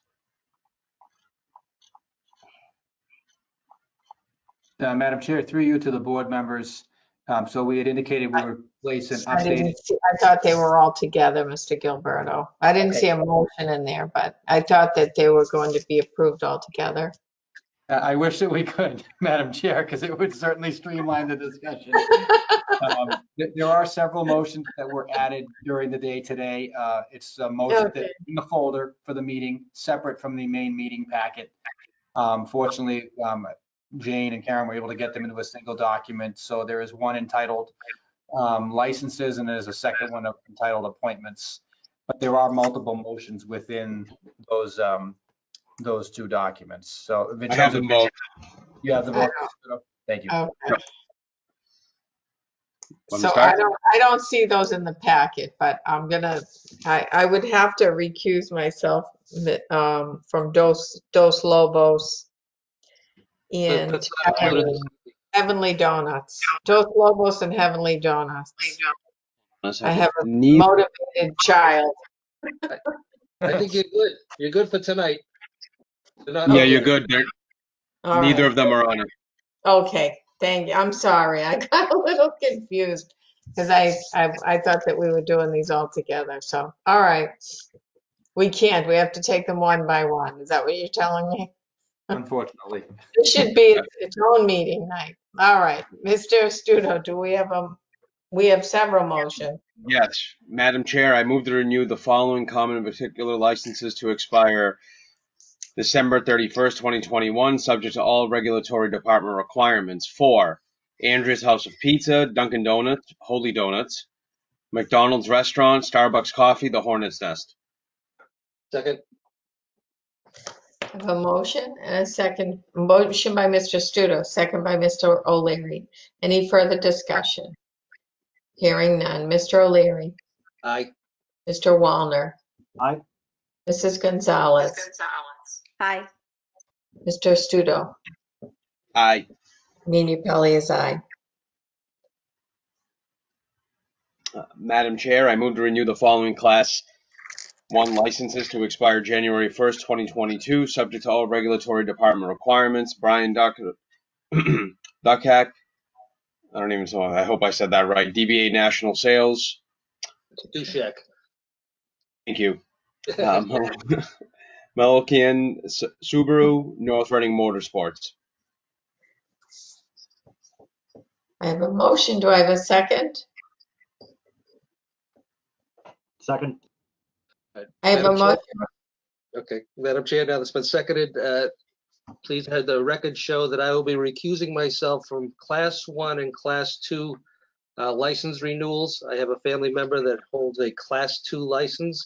All Class 1 licenses automatically get a Class 2 with it. So therefore, I will be recusing myself. I will not be participating in the discussion, and I will be abstaining from the vote. Thank you, Mr. O'Leary. Okay, I have a motion by Mr. Studo and a second by Mr. Wallner. Any further discussion? Hearing none. Mr. Wallner. Aye. Mrs. Gonzalez. Aye. Mr. Studo. Aye. Manu Pelley is aye, and Mr. O'Leary abstains. Next motion. Madam Chair, I move to renew the following Class 2 licenses to expire January 1st, 2022, subject to all regulatory department requirements. A&J Auto, Brian Dushek, DBA National Sales, Nika Inc., DBA Route 28 Motors, P&T Auto Sales Inc. I have a motion. Do I have a second? Second. I have a motion by Mr. Studo, a second by Mrs. Gonzalez. Any further discussion? Hearing none. Mr. Wallner. Aye. Mrs. Gonzalez. Aye. Mr. Studo. Aye. Manu Pelley is aye, and Mr. O'Leary abstain. Madam Chair, I move to renew the following Class 3 license to expire January 1st, 2022, subject to all regulatory department requirements. Brian Dushek, DBA National Sales. Second. I have a motion by Mr. Studo and a second by Mrs. Gonzalez. Any further discussion? Hearing none. Mr. Wallner. Aye. Mrs. Gonzalez. Aye. Mr. Studo. Aye. Manu Pelley is aye, and Mr. O'Leary abstain. Mr. O'Leary can vote. Mr. O'Leary votes aye. Thank you. Sorry, Mr. O'Leary. It is 11 o'clock, I know. folks. I'm sorry. We sort of lose our steam. I'm going to peg it at about 10:25. We start to lose our steam. Yeah. All Madam right. Chair. I apologize. Mr. O'Leary did not abstain. That's a unanimous vote. Mr. Studo. Madam Chair, I move to renew the following automatic amusement device license to expire December 31st, 2021, subject to all regulatory department requirements for Andrea's House of Pizza. Second. Motion by Mr. Studo, second by Mr. O'Leary. Any further discussion? Hearing none. Mr. O'Leary. Aye. Mr. Wallner. Aye. Mrs. Gonzalez. Aye. Mr. Studo. Aye. Manu Pelley is aye.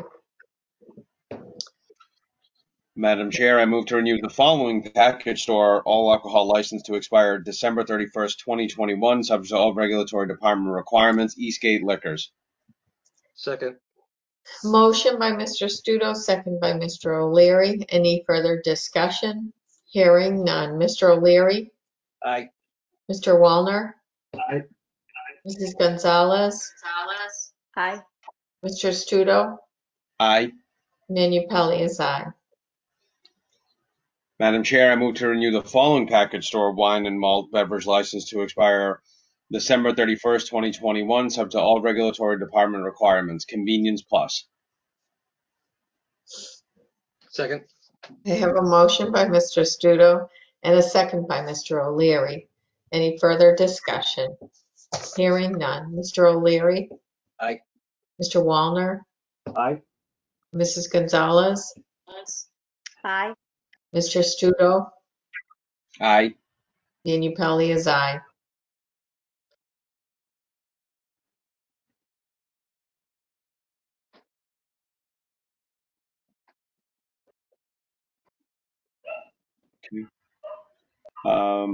Yeah, that's it for those. Next order of business is, make sure, appointments. And Madam Chair, if I can ask Mike a question. The ones in the share folder are the ones that have more than the ones that were in the packet. So I'm going to go by those ones, correct? Oh, yep, let's make sure we don't miss any. Right, there's only two in the packet, so. There's a bunch more in the updated one. So I'll just use that. We'll power through. Yes, that's correct. You're right. All right. Let me start. Yes, please, do I have a motion?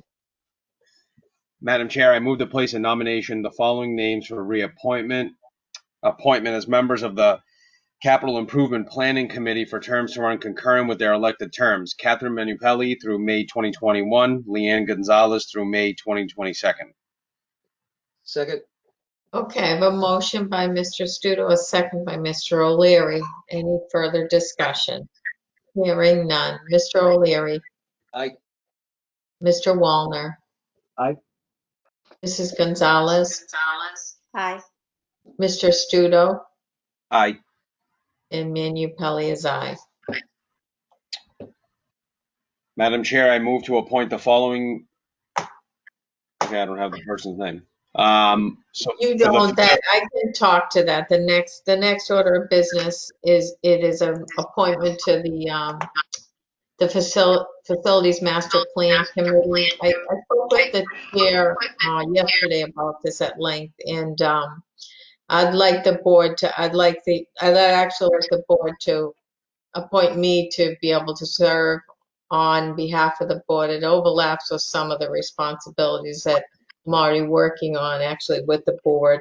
They haven't met in a while, the chair said, but as things begin to heat up again, they're going to be starting to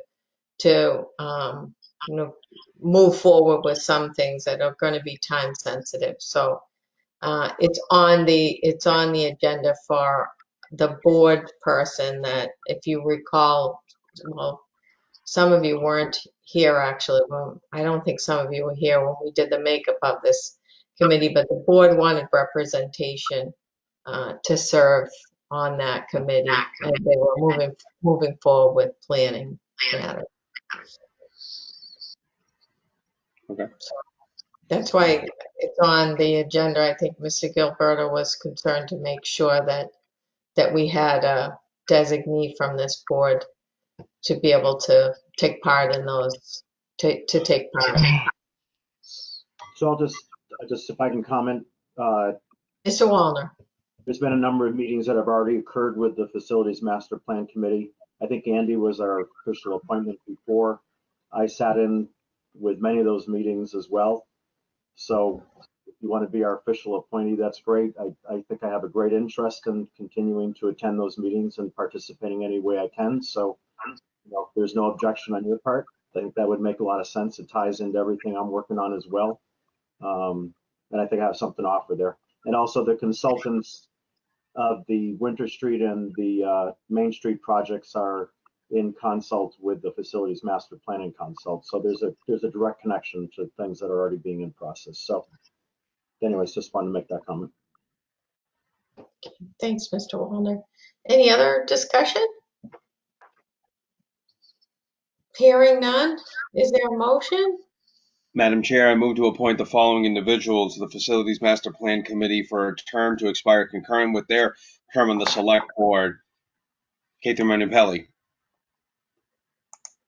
Catherine, sorry, it's late. That's okay. I've been called worse. And that's my newborn's middle name, so I should probably, not. Okay, I have a motion by Mr. Studo. Do I have a second? I second. Okay, motion by Mr. Studo, second by Mrs. Gonzalez. Any further discussion? Just, I think, Earlier. Madam Chair, again, no disrespect, and I appreciate your willingness to step up because this is going to be a lot of work. Already has been, but will be a lot of work. But I think it dovetails rather nicely with Mr. Wallner's efforts already that he's committed hundreds of hours to. And I think there'll be a better coordination between all of them if Mr. Wallner, if you would be willing to let Mr. Wallner serve. But again, I respect your willingness to step up and take on the responsibilities. But I think Mr. Wallner's efforts already would dovetail nicely with serving on that. Did you want to submit Mr. Wallner's name I'm sorry, Mr. O'Leary, did you want to submit Mr. Wallner's name into nomination? Is that what you're raising? Yeah, I would prefer to do that. Yeah, thank you. Okay, so open the nominations. Yeah, so again, Okay. if Mr. Studo would just include Mrs. Manipelli and Mr. Wallner, then we can take a roll call vote like we would normally take. Sure. Okay. So, Mr. Studo, do you want to make a new motion? Madam Chair, I move to appoint one of the following individuals to the Facility Master Plan Committee for a term to expire concurrent with their term on the Select Board. Either Richard Wallner or Catherine Manipelli. All right. I have a motion by Mr. Studo. Do I have a second? Do a second. Second by Mr. O'Leary. Any further discussion? Okay, so this is a roll call name vote. Mr. O'Leary. Mr. Wallner. Mr. Wallner. Mr. Wallner. Mrs. Gonzalez. Mrs. Manipelli. Mr. Studo. Mrs. Manipelli. And Manipelli is Mrs. Manipelli. All right. There is other appointments, which we don't have in our packet, so. I do here, so there's a bunch more, so I'm going to be here for a while, just so everybody knows. I'm sorry, I didn't put this together, by the way. We're going to be with you. Okay, so just hanging in here. Okay. Madam Chair, I move to reappoint Barbara Stats as the State Ethics Commission Liaison for a term to expire on December 31st, 2021. I have a motion by Mr. Studo. Do I have a second? Second. Second by Mr. O'Leary. Any further discussion? Hearing none. Mr. O'Leary? Mrs. Stats. Mr. Wallner? Mrs. Stats. Mrs. Gonzalez? Mrs. Stats? Mr. Studo? Mrs. Stats? And Manipelli is Mrs. Stats.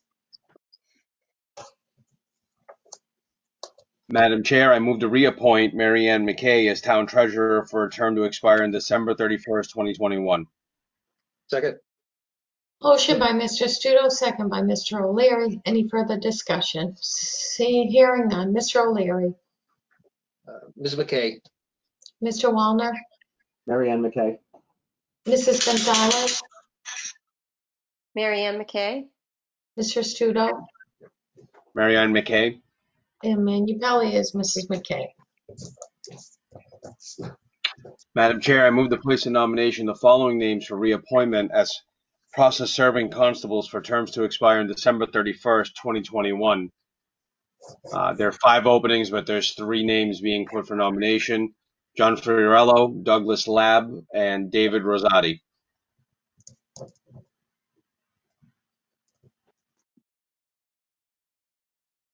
I have a motion. Do I have a second? Second. Motion by Mr. Studo, second by Mr. Gonzalez. So 3 for reappointment to 5 positions, Mr. Studo? Yes. Okay. Any further discussion? Hearing none. Mr. O'Leary? Mr. Fiorello, Mr. Lab, and Mr. Rosati. Mr. Wallner? Mr. Fiorello, Mr. Lab, and Mr. Rosati. Mrs. Gonzalez? Mr. Fiorello, Mr. Lab, and Mr. Rosati. Mr. Studo? John Fiorello, Douglas Lab, David Rosati. Okay, and Manu Pelley is Fiorello, Lab, and Rosati. I have a question before the next motion. Is there a reason we're saying the names and not just saying yes or no? I'm sorry, I just don't know. Is that how it works? I just don't know. It's a roll call name vote is typically. Oh, I see. Okay. I just didn't know if everything else was.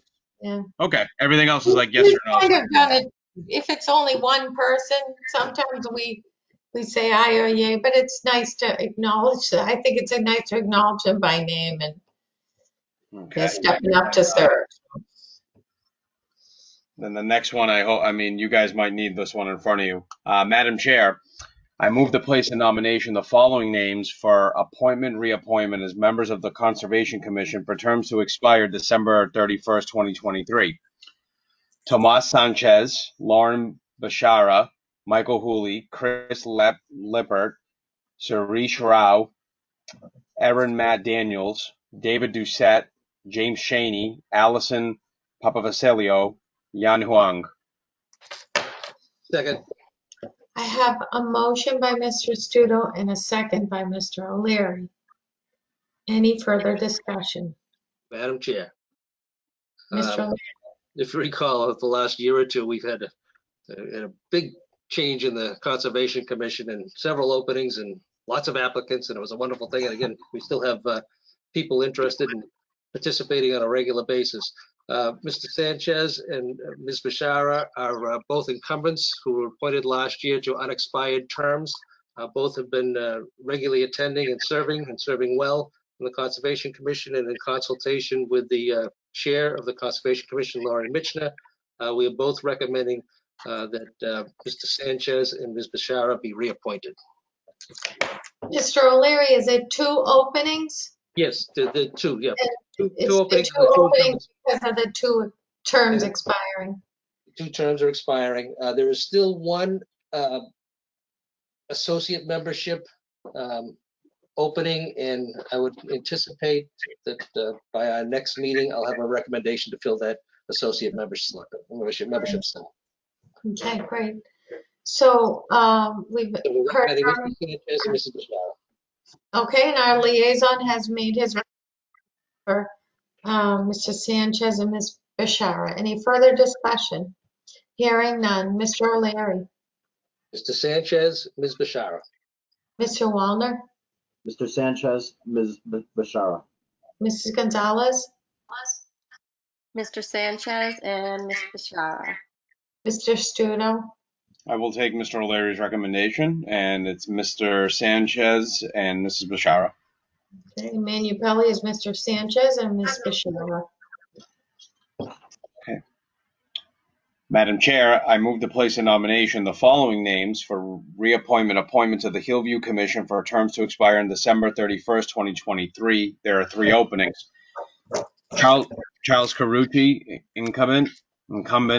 William King, incumbent. Francis Hackey, incumbent. Daniela Claiborne, David Lee, Chris Liebert, Nicholas Masse, Henry Burke, Peter Jackson, Kristen Sullivan, Vincent Ragucci, Thomas Ward.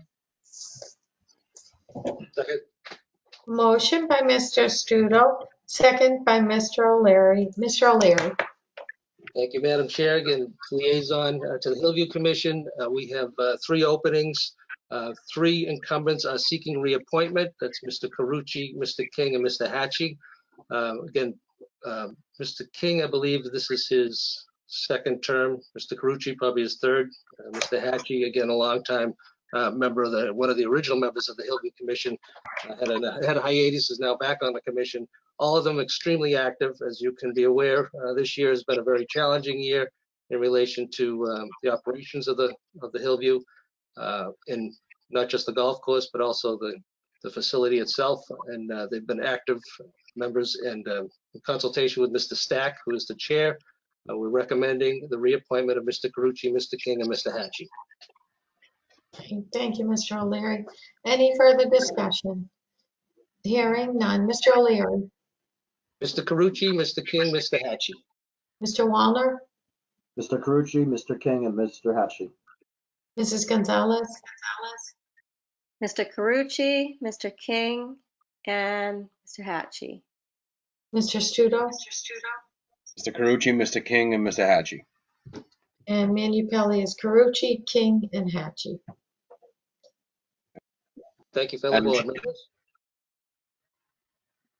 Madam Chair, I move to place in nomination the following names for reappointment, appointment to the Historic District Commission for terms to expire on December 31st, 2023. There are 4 openings and 4 nominations. All incumbents: Mark Hall, David Ham, Paul Chapman, Thomas Parker. Okay, I have a motion by Mr. Studo. Do I have a second? Second. Who's the liaison? I am. Second by Mr. Wallner. Motion by Mr. Studos. Mr. Wallner, we're keeping you up. Mr. Wallner. Consensus to me. We're all on the same page. I recommend them all. We still need to hear. We still need to hear from you, even though it's 4 for 4. Who do you recommend? Mark Hall, David Ham, Paul Chapman, and Thomas Parker. Thank you, Mr. Wallner. Any further discussion? Hearing none. Mr. O'Leary. Mr. Hall, Mr. Ham, Mr. Chapman, Mr. Parker. Mr. Wallner. Mr. Hall, Mr. Ham, Mr. Chapman, Mr. Parker. Mrs. Gonzalez. Mr. Hall, Mr. Ham, Mr. Chapman, Mr. Parker. Mr. Studo. Mr. Parker, Mr. Chapman, Mr. Ham, Mr. Hall. And Manu Pelley is Hall, Ham, Chapman, and Parker. Last one. All of this. Madam Chair, I move to place in nomination the following names for reappointment, appointment to the Youth Services Committee for the terms as noted. There are 5 openings and 5 applicants. Amy DeCara, incumbent. Francis Ferrado, incumbent. Deborah Mahoney, Jody Sponzo, Jan Hawan. Excuse me, Mr. Studo, I think you need to put the expiration dates for a couple of. Oh, I'm sorry. Okay. All for Amy DeCara, it's December 31st, 2023. Francis Ferraro, December 31st, 2023. Deborah Mahoney, December 31st, 2023. Jody Sponzo, December 31st, 2023. And Jan Juano, December 31st, 2023. Who was filling an unexpired term. Yeah. Okay, I have a motion by Mr. Studo. Do I have a second? Madam Chair, there's a mistake in the name of, it should be Yan Hong, Haung. Okay. And also Deborah Mahoney is incumbent. Okay. Okay. So motion by Mr. Studo. Do I have a second? Second. Second by Mr. O'Leary. Mrs. Gonzalez. Yep, so in speaking with Mr. Majane, the chair, we are recommending all 5, the two new members who joined in a Zoom meeting and met everybody, and so we are recommending all 5. Is that committee full? Do you know, Mrs. Gonzalez? Yes, this fills it. Okay. Okay, thank you. Any further discussion? Hearing none. Mr. O'Leary? Amy DiChiara, Francis Ferraro, Deborah Mahoney, Jody Sponzo, and Jan Horn. Mr. Wallner? Amy DiChiara, Francis Ferraro, Deborah Mahoney, Jody Bonzo, and Jan Wong. Mrs. Gonzalez? Amy DiChiara, Francis Ferraro, Deborah Mahoney, Jody Sponzo, and Jan Hom. Mr. Studo? Cara, Francis Ferraro, Deborah Mahoney, Jody Sponzo, Jan Hong. And Manu Pelley is DeShara, Ferraro, Mahoney, Sponzo, and Hung.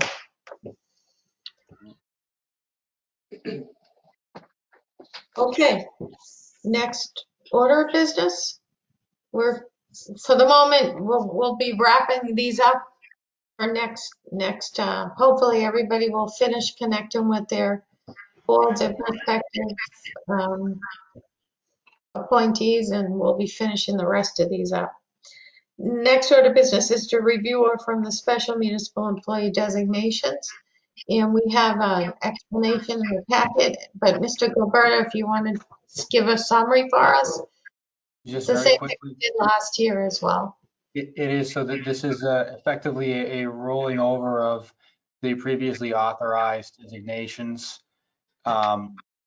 for special municipal employee positions. And these are largely part-time positions where we have at times struggled to identify candidates, and where candidates have expressed interest who have other employment with the town that's part-time in nature, and they're maybe looking to supplement that. And so these positions are, they are advertised when we go forward with filling them. And the Human Resources Director has done some initial outreach with the departments over the past couple of years, and there continues to be a need, and we are forecasting a need going into next year. So we are requesting that the board renew these designations for calendar year 2021. Okay. Any further questions? Is there a motion? Madam Chair, I move to reconfirm the vote of December 16, 2019, designating the following positions as having special municipal employee status pursuant to Mass General Law, Chapter 268A. For Parks and Recreation, infant toddler instructor, after-school instructor coach, summer program instructor coach, summer program director, summer program assistant director, summer counselor. For police, matron, crossing guard, council on aging, van driver, finance committee, recording secretary, police department co-facilitators for the youth action team, library substitute library technician. And the following position is voted on February 25th, 2019 for the Board of Health, public health nurse. Second. I have a motion by Mr. Studo, a second by Mr. O'Leary. Any further discussion? Hearing none. Mr. O'Leary. Aye. Mr. Wallner. Aye. Mrs. Gonzalez. Aye. Mr. Studo. Aye. And Manu Pelley is aye. Next order of business is to review the upcoming board meeting schedule, and Mr. Gilberto had suggested to us January 11th, January 25th, February 8th, and February 22nd as proposed meeting dates coming up. And do the members have the availability on those days? You're filling up my social calendar. Yeah, this is. And Mr. Gilberto was working around the holiday. He worked around the holiday in January, and that's why those are proposed. Does that work for everybody? Here's two. Planning purposes, yes? Okay. The February ones, I heard the January. January 11th? Not one January 11th? I got January that one. 25th? Yep. February 8th? Yep. And February 22nd? All good. Great. Yeah, that should be fine. All right. Sounds like it works for everybody. So we'll schedule those in, Mr. Gilberto. Great, thank you. And we have a next order of business, which is the town administrator's report. Thank you, Madam Chair. The only thing that I have to report is that we have received Reading Municipal Light Department the 2021 calendars, which I know so many in the community look forward to receiving. We do have a stash, if you will, here in Town Hall, and I encourage anybody who is interested in obtaining one to contact our office at 978-664-6010. We did work with Reading Light to try to make sure we had a reasonable amount here in place, and we are actually mailing them out in response to any requests that we get. So to the board members, I'm not sure if you've been mailed one at this point yet or not, but if you've not received one and are interested, please let us know. And the same goes for the community. They are first come, first serve, and when they come out, I want to thank Aaron for making sure that they get into everybody's hands. I believe we did a mailing to all of the participants in the senior tax workout program as well, just to make sure that they got one. A lot of those folks, stop by the town hall and are able to pick them up. So, and that's all. Thank you. Thank you, Miss. Thank you for keeping it short too. All right, the next is all the new business. Mr. O'Leary. Just again, for all those people who are stepping forward and volunteering to serve on boards, committees, and commissions, I thank them very much. And again, if you didn't, again, we only have so many slots to fill, but we'll try and find a spot for everybody. Anybody who's looking to step forward, so I appreciate that. And other than that, just everybody just wear a mask, be safe, be smart. Thank you.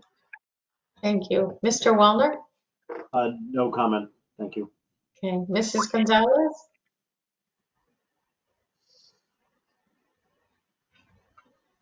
Nope, I'm good. Nope, I'm good. Thanks. Okay. Mr. Studo? All set. I'm all set too. We had a long night tonight, but we had 3 public hearings basically. So we should probably maybe try to plan one next time, one at a time. But it's inevitable. All right. Do we have a motion to adjourn? Madam Chair, I move to adjourn. I'll second that. Motion by Mr. Studo, second by Mr. O'Leary. Mr. O'Leary. A reluctant aye. Mr. Mr. Wallner. Aye. He's already asleep, poor guy. Mrs. Gonzalez. A big aye. Mr. Studo. Aye. And Manu Pelley's aye. Thank you, folks.